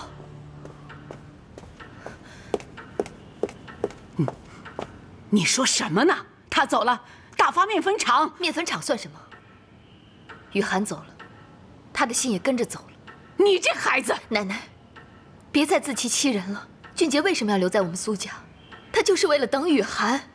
现在雨涵已经结婚生子，他根本没有希望了，留下来干什么呢？你这么说，是非要逼他走了？留得住他的人，留不住他的心。想走就让他走吧，我们不欠他这人情。谢谢。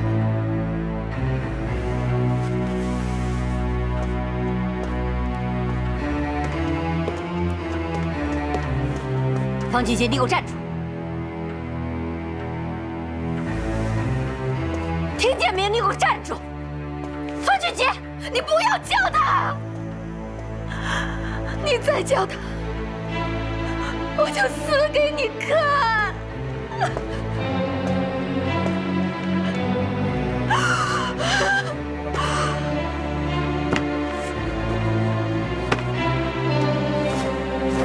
雨桐，雨桐，你别吓我妈呀！雨桐，怎么回事啊？雨桐，啊，来人呐！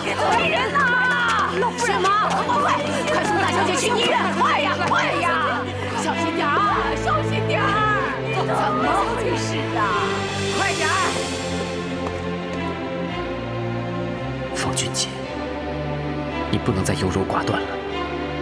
妇人之仁，只会害雨桐越陷越深。你不能动摇，你必须要狠下心。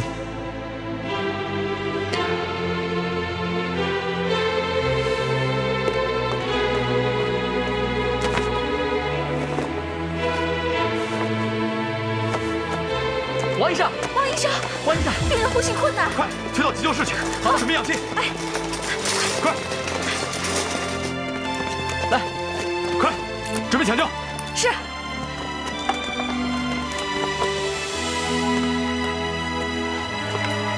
雨桐啊，你可千万不能有事啊！菩萨保佑，菩萨保佑！真是欺人太甚了，把雨桐害成这个样子，差点把命都搭上，竟然要把雨桐给甩了。怪不得雨涵会跟别的男人走，还跟别的男人生孩子，这就是报应。哎呀，你就少说两句吧，还不够烦的。一个家里卖面的，要不是搭上雨桐和雨涵，能混成今天这个样子，能当总经理吗？说走就走，忘恩负义，还把雨桐气成这个样子。行了，少说两句吧。我是不甘心，雨桐要是有个三长两短，我跟他没完。你非要把我气死才行吗？啊！老夫人，老夫人，给他打电话了吗？打了，二太太。他怎么说？方先生说他不是医生，来了也没用，只会让雨桐小姐更生气。竟然把自己撇得一干二净！姓方的，我咒你下18层地狱，不得好死！给我闭嘴！妈，他把雨桐气成这个样子，我骂他几句都不行吗？这儿是医院，你泼妇骂街，你自己不要脸就算了，你把我们苏家的脸往哪儿搁？我在替我的雨桐打抱不平。行了，什么都不要说了。我已经让华安去把俊杰找回来了，听听他怎么说。医生，雨桐怎么样了？明天天亮之前是危险期，挺过去就没事了，挺不过去会怎么样？那就很难说了。啊！雨桐，我的女儿啊！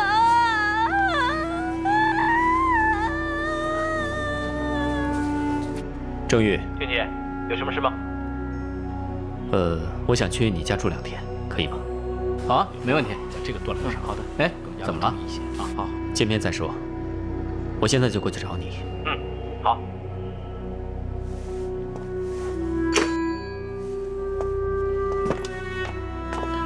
方先生，薛妈，我要走了，麻烦你帮我跟老夫人说一声。方先生，您就这么走了吗？该说的我都已经说了，老夫人应该明白。方先生，请原谅我说几句我不该说的话。没错，玉彤小姐是爱耍脾气，但她对您的好，连我们这些做下人的都看在眼里。眼下，她正在生死关头，您能不能去看看她再走？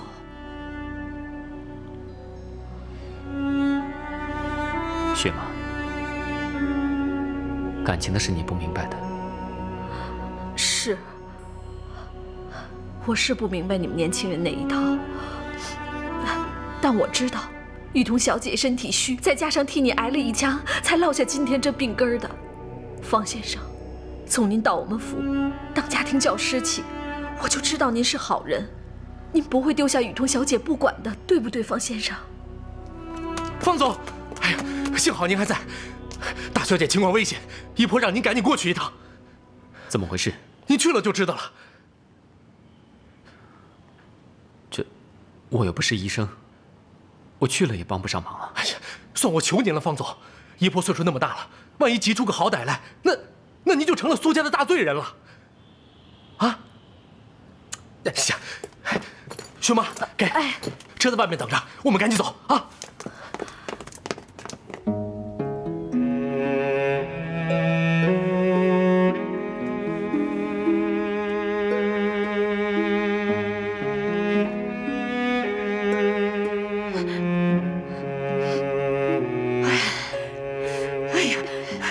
醒了，谢天谢地，终于醒了。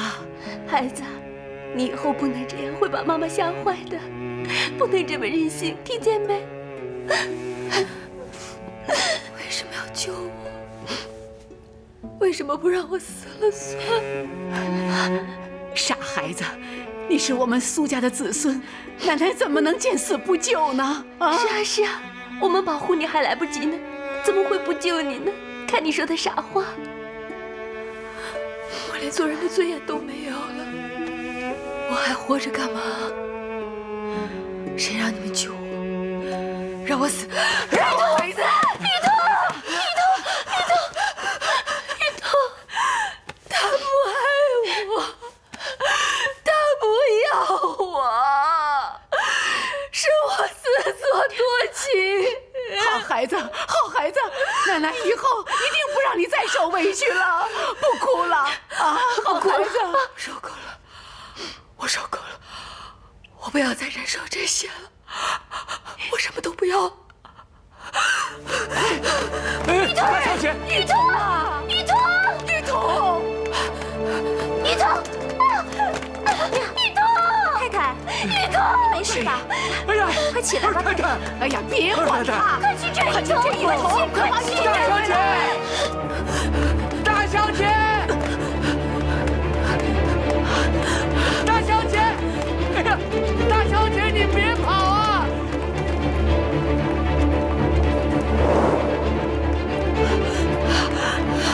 大小姐，大小姐，哎呀，金叔，怎么了，方先生？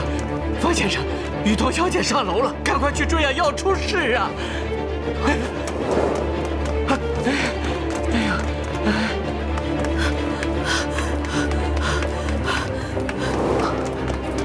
雨桐，大小姐。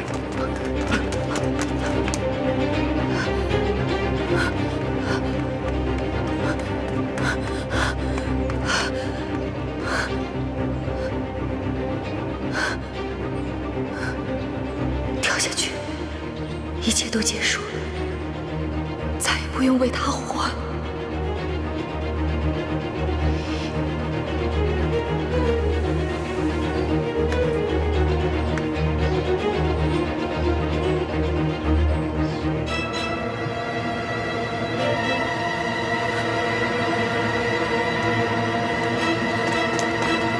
雨桐，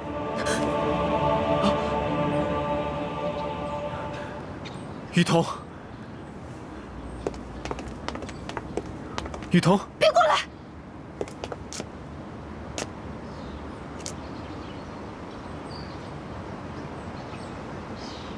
我死了，你就可以解脱了，不好吗？雨桐，别冲动，先下来，有话好好说，好吗？来，来。说什么？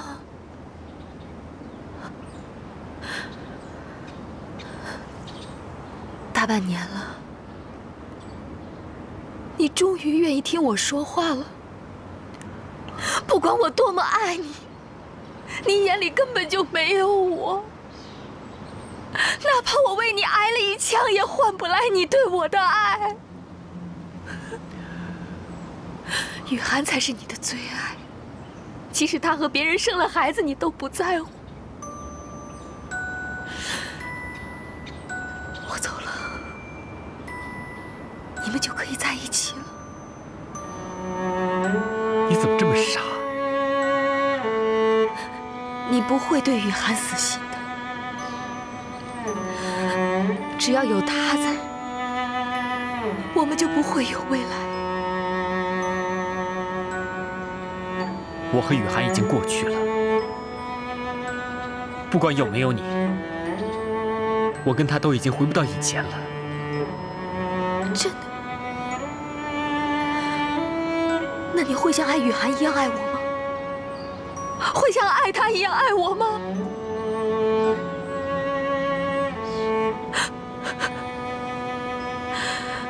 我为了爱你，连做人的尊严都不顾，还是得不到你的爱。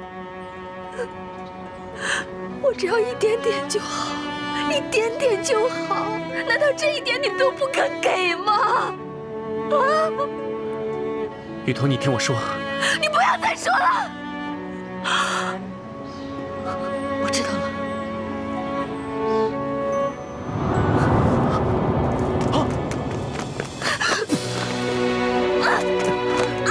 你放开我！你让我死！你让我死！雨桐，你放开我！雨桐，让我死！让我死！雨桐，让我死！雨桐，我答应你，我不离开苏家了。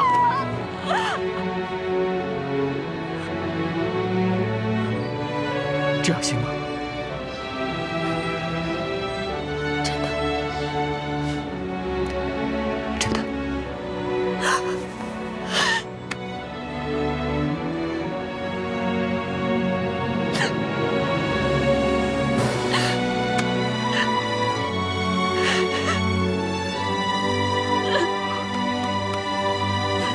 没事，没事啊。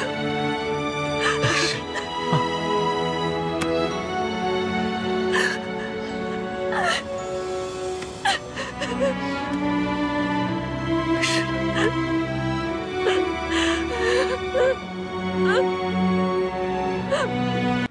老罗，哎呀，你可是大忙人啊，怎么今天有空啊？我是来辞行的。啊，你要走了？去哪儿啊？医院派我驻守湖南分院，过几天就得走马上任了。好事啊！来，坐坐坐。老罗啊，你来给我们学校义诊，咱们老同学好不容易才聚到一块儿。现如今，你这一走，不知道何年何月才能相见。别婆婆妈妈的，哎，天下哪有不散的宴席啊？倒是咱们以后啊，要各自保重啊。哎，老罗啊，趁你现在还没走，到家里吃个便饭吧，我得给你践行啊。当然了，你不邀请我也会开口。哎，嫂子做的黄酒鸡啊，真是令人口齿留香，回味无穷啊。现在我这一走啊，真不知道何年何月才能再吃到。看来这个黄酒鸡啊，比我这个老同学更值得你怀念啊。哎，择日不如撞日，我看就今天晚上吧，顺便把苏老师也叫过来，一起聚聚。哎，当时我还不相信，没想到你老罗呀，还真成了大医生啊！来，康康，吃个肉丸子啊！哎，张嘴，来，康，哎，吃一个啊！吃一个啊！哎，来，康康，来，妈妈喂你啊！来，我来抱吧。不用了。哎，来，康康，让妈妈好好吃口饭。不用。哎呀，你快吃吧，我喜欢康康，让我多抱一下。哎，好。哎，否则呀，我这一去啊，不知道何年何月才能抱得康康啊。你这家伙还真不是一般婆婆妈妈啊！哎，咱们大家伙聚在一块儿吃顿饭，真是不容易。我看，咱们照几张照片吧。啊，哎，等着啊，我拿相机。你快点啊！哎，靠拢点啊，拍了啊！哎，笑一笑，笑一笑，来了啊！哎，你们拍一张，你们拍一张啊！啊，国栋啊，多拍几张啊！哎，你们俩靠近点，来，康康看这儿，看这儿啊！哎，我说呢，我总觉得苏老师像一个人，我现在想起来了，香姨啊，太像香姨了，你说呢？苏老师第一次来面试的时候，我就觉得特别像。老罗，像不像啊？是有点像。哎，快拍，快拍啊！哦，康康，看这儿，看那儿，看那儿，看那儿。哎呀，真像全家福啊！是很像全家福啊！我哪有这个福气？哎，老罗，我有个小提议啊，既然你这么喜欢康康，康康也这么喜欢你，干脆收康康做干儿子吧，如何？哎呀，康康，没有这个福气的。家里有红包袋吗？给我来一个。哎，家里还有吗？有，你等着啊。哦，好，来，哎呦，小康康，你呀，以后有个干爸爸了，知道吗？来了，辛苦。老罗，来，康康，这是干爸给你的见面礼，快收着。说谢谢，说谢谢干爸。哎，没什么，这是小礼。明天呀，干爸就带康康上街去买玩具，好不好啊？啊，好不好啊，康康？啊，好，你看他只认钱。老罗，慢走啊！好。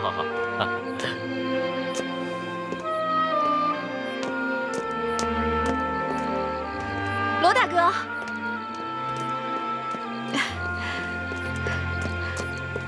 罗大哥，外面天气冷，这条围巾送给你。这段时间，谢谢你对康康的照顾。康康有冷有热，都是找你，而且你还收康康做了干儿子。我知道你要走了，也不知道该送什么礼物给你。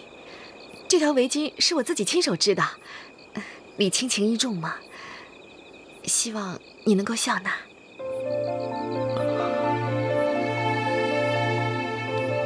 谢谢你，不过我不能收。为什么？是因为不喜欢吗？这条围巾织得很漂亮，我很喜欢。不过我想这是你要织给别人的礼物，我要是收下，你不就得另外想其他的办法了吗？你放心好了，这条围巾啊，是我打发时间的时候啊织给自己的。你瞧，这是白色的，男女都能戴。你就笑纳吧。那我就不客气了，谢谢你。应该的。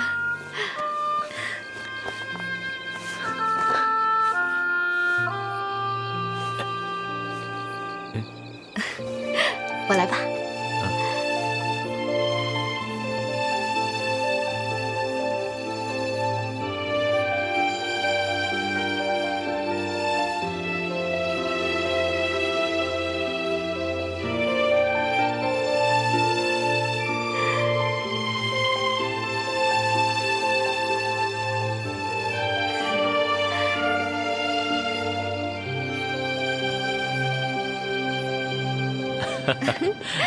马戏表演好不好看？太精彩了，康康还是第一次看呢，是吧，康康？马戏团里有好多小动物，对不对呀，康康？哦，累啦。哎，有冰糖葫芦。哟，哎，康康，你看有冰糖葫芦啊，咱们看看去。爸爸买给你吃啊，吃哪个好呢？哎，吃这个。哎，好。好。咦，这是什么呀？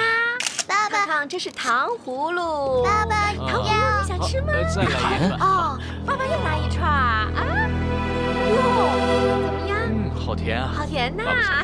最爱吃冰糖葫芦了。康康想不想吃啊？好。哦，是爸爸坏，打他，爸爸不好，是爸爸不好。不哭。回家喽。回家喽。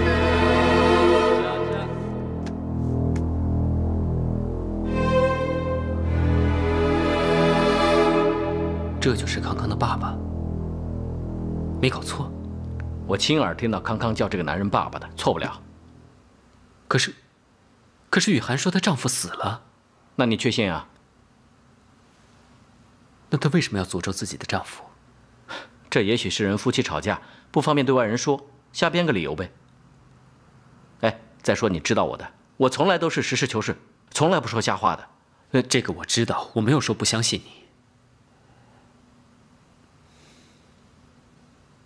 对不起，嗨，能不能陪我出去走走？好啊，走。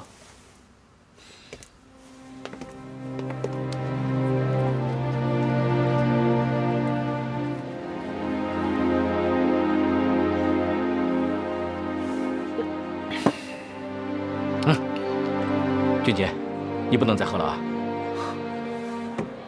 给我。你已经喝醉了。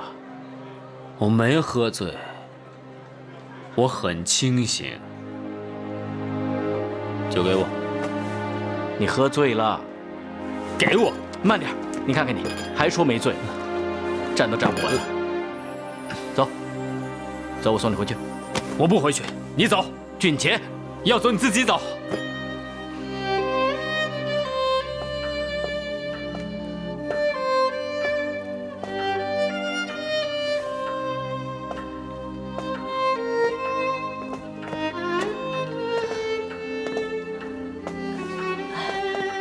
大小姐，快别等了，去睡吧。姑爷他不会有事的。或许他和别人在应酬，脱不开身啊。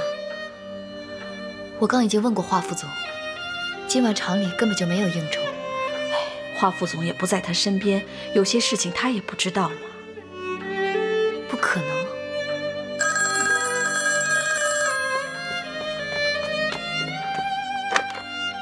喂，请问找哪位啊？我找你们大小姐。哦，稍等一下，大小姐，你的电话。你好，我是苏雨桐，你哪位？我是郑玉。是这样的，俊杰他喝醉了，这么晚了我也找不到车，你能不能派车来接他一下？他人在哪儿？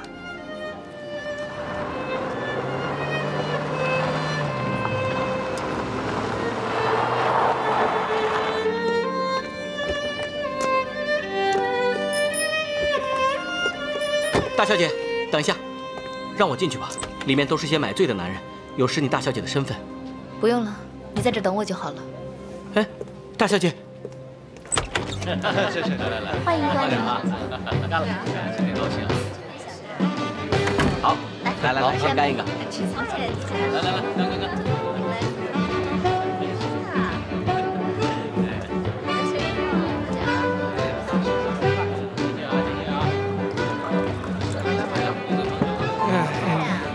大哥，你没事吧？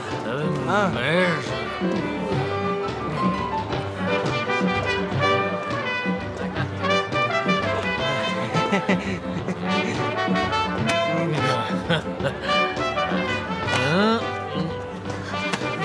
你干什么？长得不错吧？坐，陪大哥喝一杯去。你走开！哎，你敢推我大哥？走，陪大哥喝一杯。走开！大哥，还以为你有多大能耐呢，连个小妞都搞不定啊！你走！放开我！放开我！俊杰！俊杰！我大哥喝一杯！放开我！哎呀！救命啊！走吧！俊杰！走！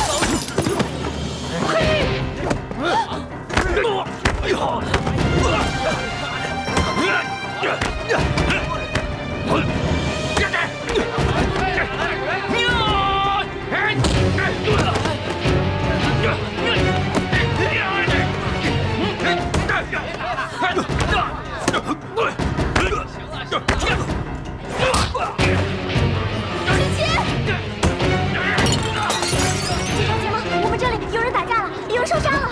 大哥，报警了！走。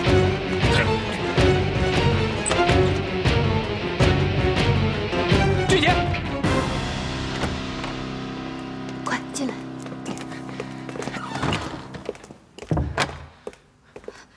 小心点儿。哎，慢点啊。小心。哎，你下去吧。好的，大小姐。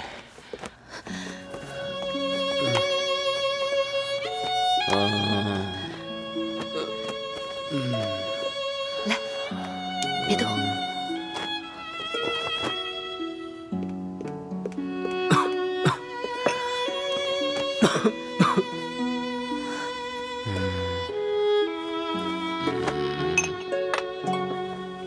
喝口水，慢点。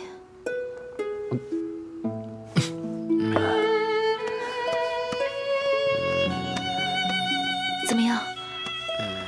你哪里不舒服？啊？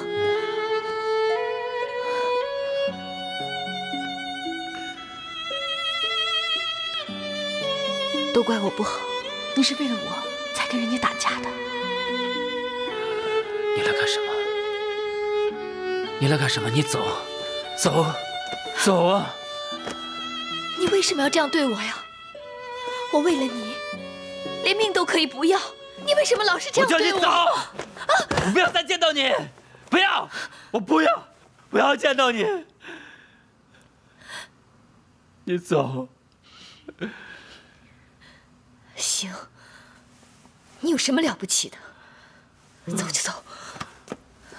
我什么都没有了，活着还有什么意思？我死了算了，我要死，死了算了，死了算了。活着有什么意思？没意思，没意思。俊杰，你别这样，你死了我怎么办呀？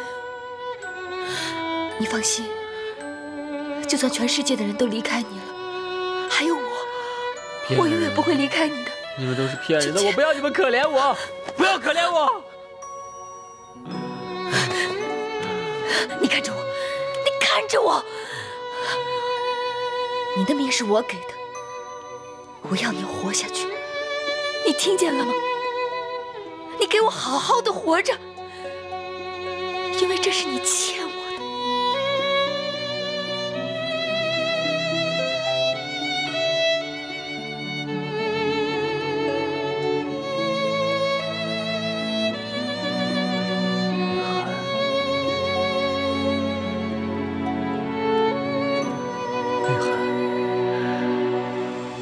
雨涵，雨涵，俊杰，俊杰，放开我！俊杰，俊杰，放开！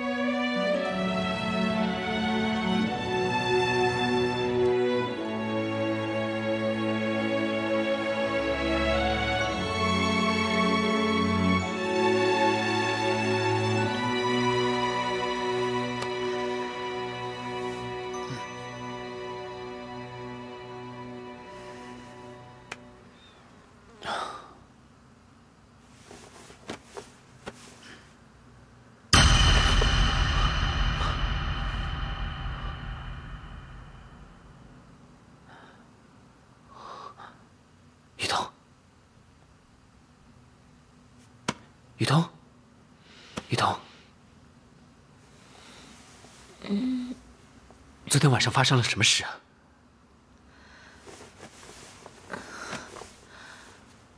昨天你喝了很多酒，跟人打起来了。然后呢？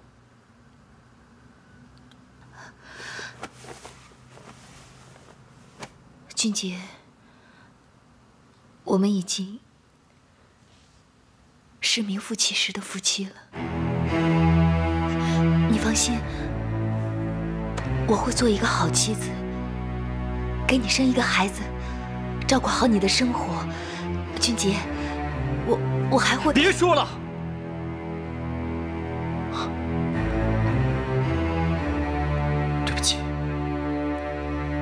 不是有意的，我要赶着上班，要不然来不及了。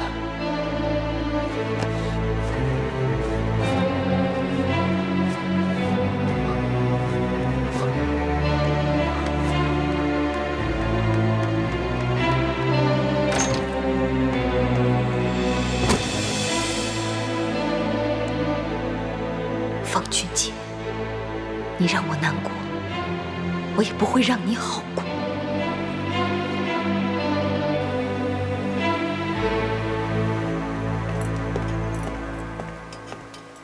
今天又有什么大新闻啊？报纸在那儿，自己看吧。好。哎，看看。喂，你又吃土豆啊？嗨，我就爱吃土豆。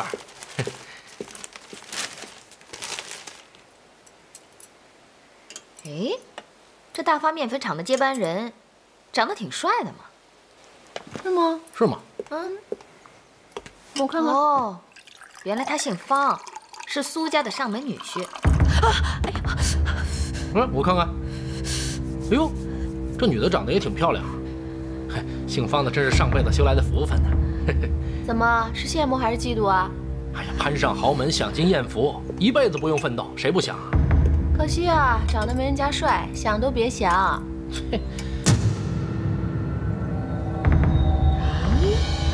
这报上写的这女的叫苏雨桐。 哎，苏老师啊，她是不是你的亲戚啊？不是的，我怎么可能有那么阔绰的豪门亲戚呢？不是的，就是豪门千金和穷教员八竿子打不着。卢老师，你怎么会把这两个人联系在一起啊？这不是巧吗？你看苏雨桐、苏雨涵，只差一个字。哎呦，别看只差一个字，这命可就差远喽。嗯。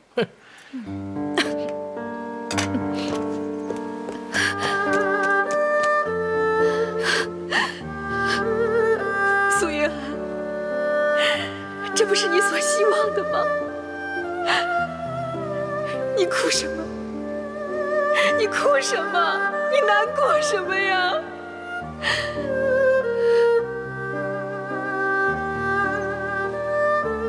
你应该祝福雨桐才是，你应该为她感到高兴才是。你哭什么？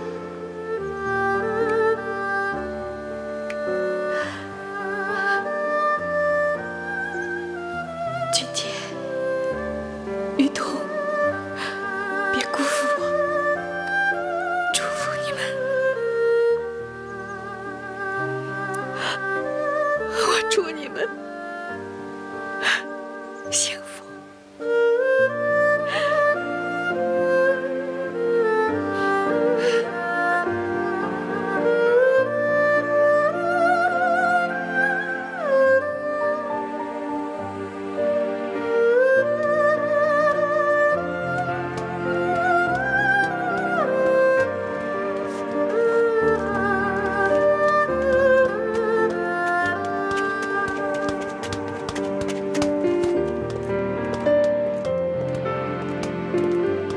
康康，妈妈，妈妈，康康，今天乖不乖啊？嗯，康康很乖。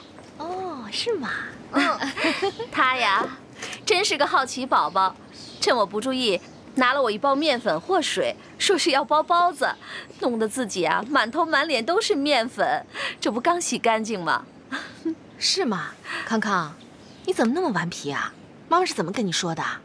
康康想做包子给大伯大妈吃，你听听，你听听。哎，不过小孩子顽皮点好，否则大人才要担心呢。康康，妈妈不跟你说了吗？你要乖，要听话，不能让大妈累着，知道吗？大妈累了，康康给大妈捶捶背。是啊，是啊。哎，只要我一说累了，他就使劲的给我捶肩、捶背。你说怎么能不招人疼呢？是不是？妈妈，我帮你拿菜，拿得动吗？拿得动，拿得动啊。那小心点啊！小心点啊！走走走，好好好。哦，对了，嫂子，今天啊，我领薪水了。这个呢是康康这个月的保姆费，你拿着。不，这个钱啊，我不拿了。你多留些钱在身上，将来会用得着。将来？将来怎么回事啊？上面有公文说，日本人蠢蠢欲动。哦，你梅大哥去城里开会，就是去讨论对策了。哦，怪不得这2个星期啊，梅大哥老是往城里跑。原来是这么回事。哎，记住啊，千万别说出去，免得人心浮动。哎，你一个人带着孩子，必须要让你有个心理准备。嫂子，谢谢你，谢谢你先通知我。但这事情啊，一码归一码，所以这保姆费你还得拿着。不拿了。4年了，康康在我们身边，也给我们夫妻带来了很多的快乐。现在不拿，以后也不拿了。你还是把钱存起来，康康以后啊，用钱的地方多着呢。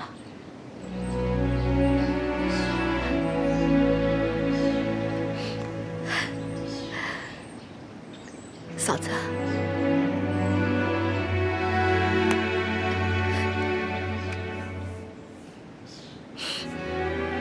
你跟梅大哥都是好人。等我以后有能力了，我真的要好好报答你。哎呀，谈什么报答不报答的，咱们呢，就是有缘啊。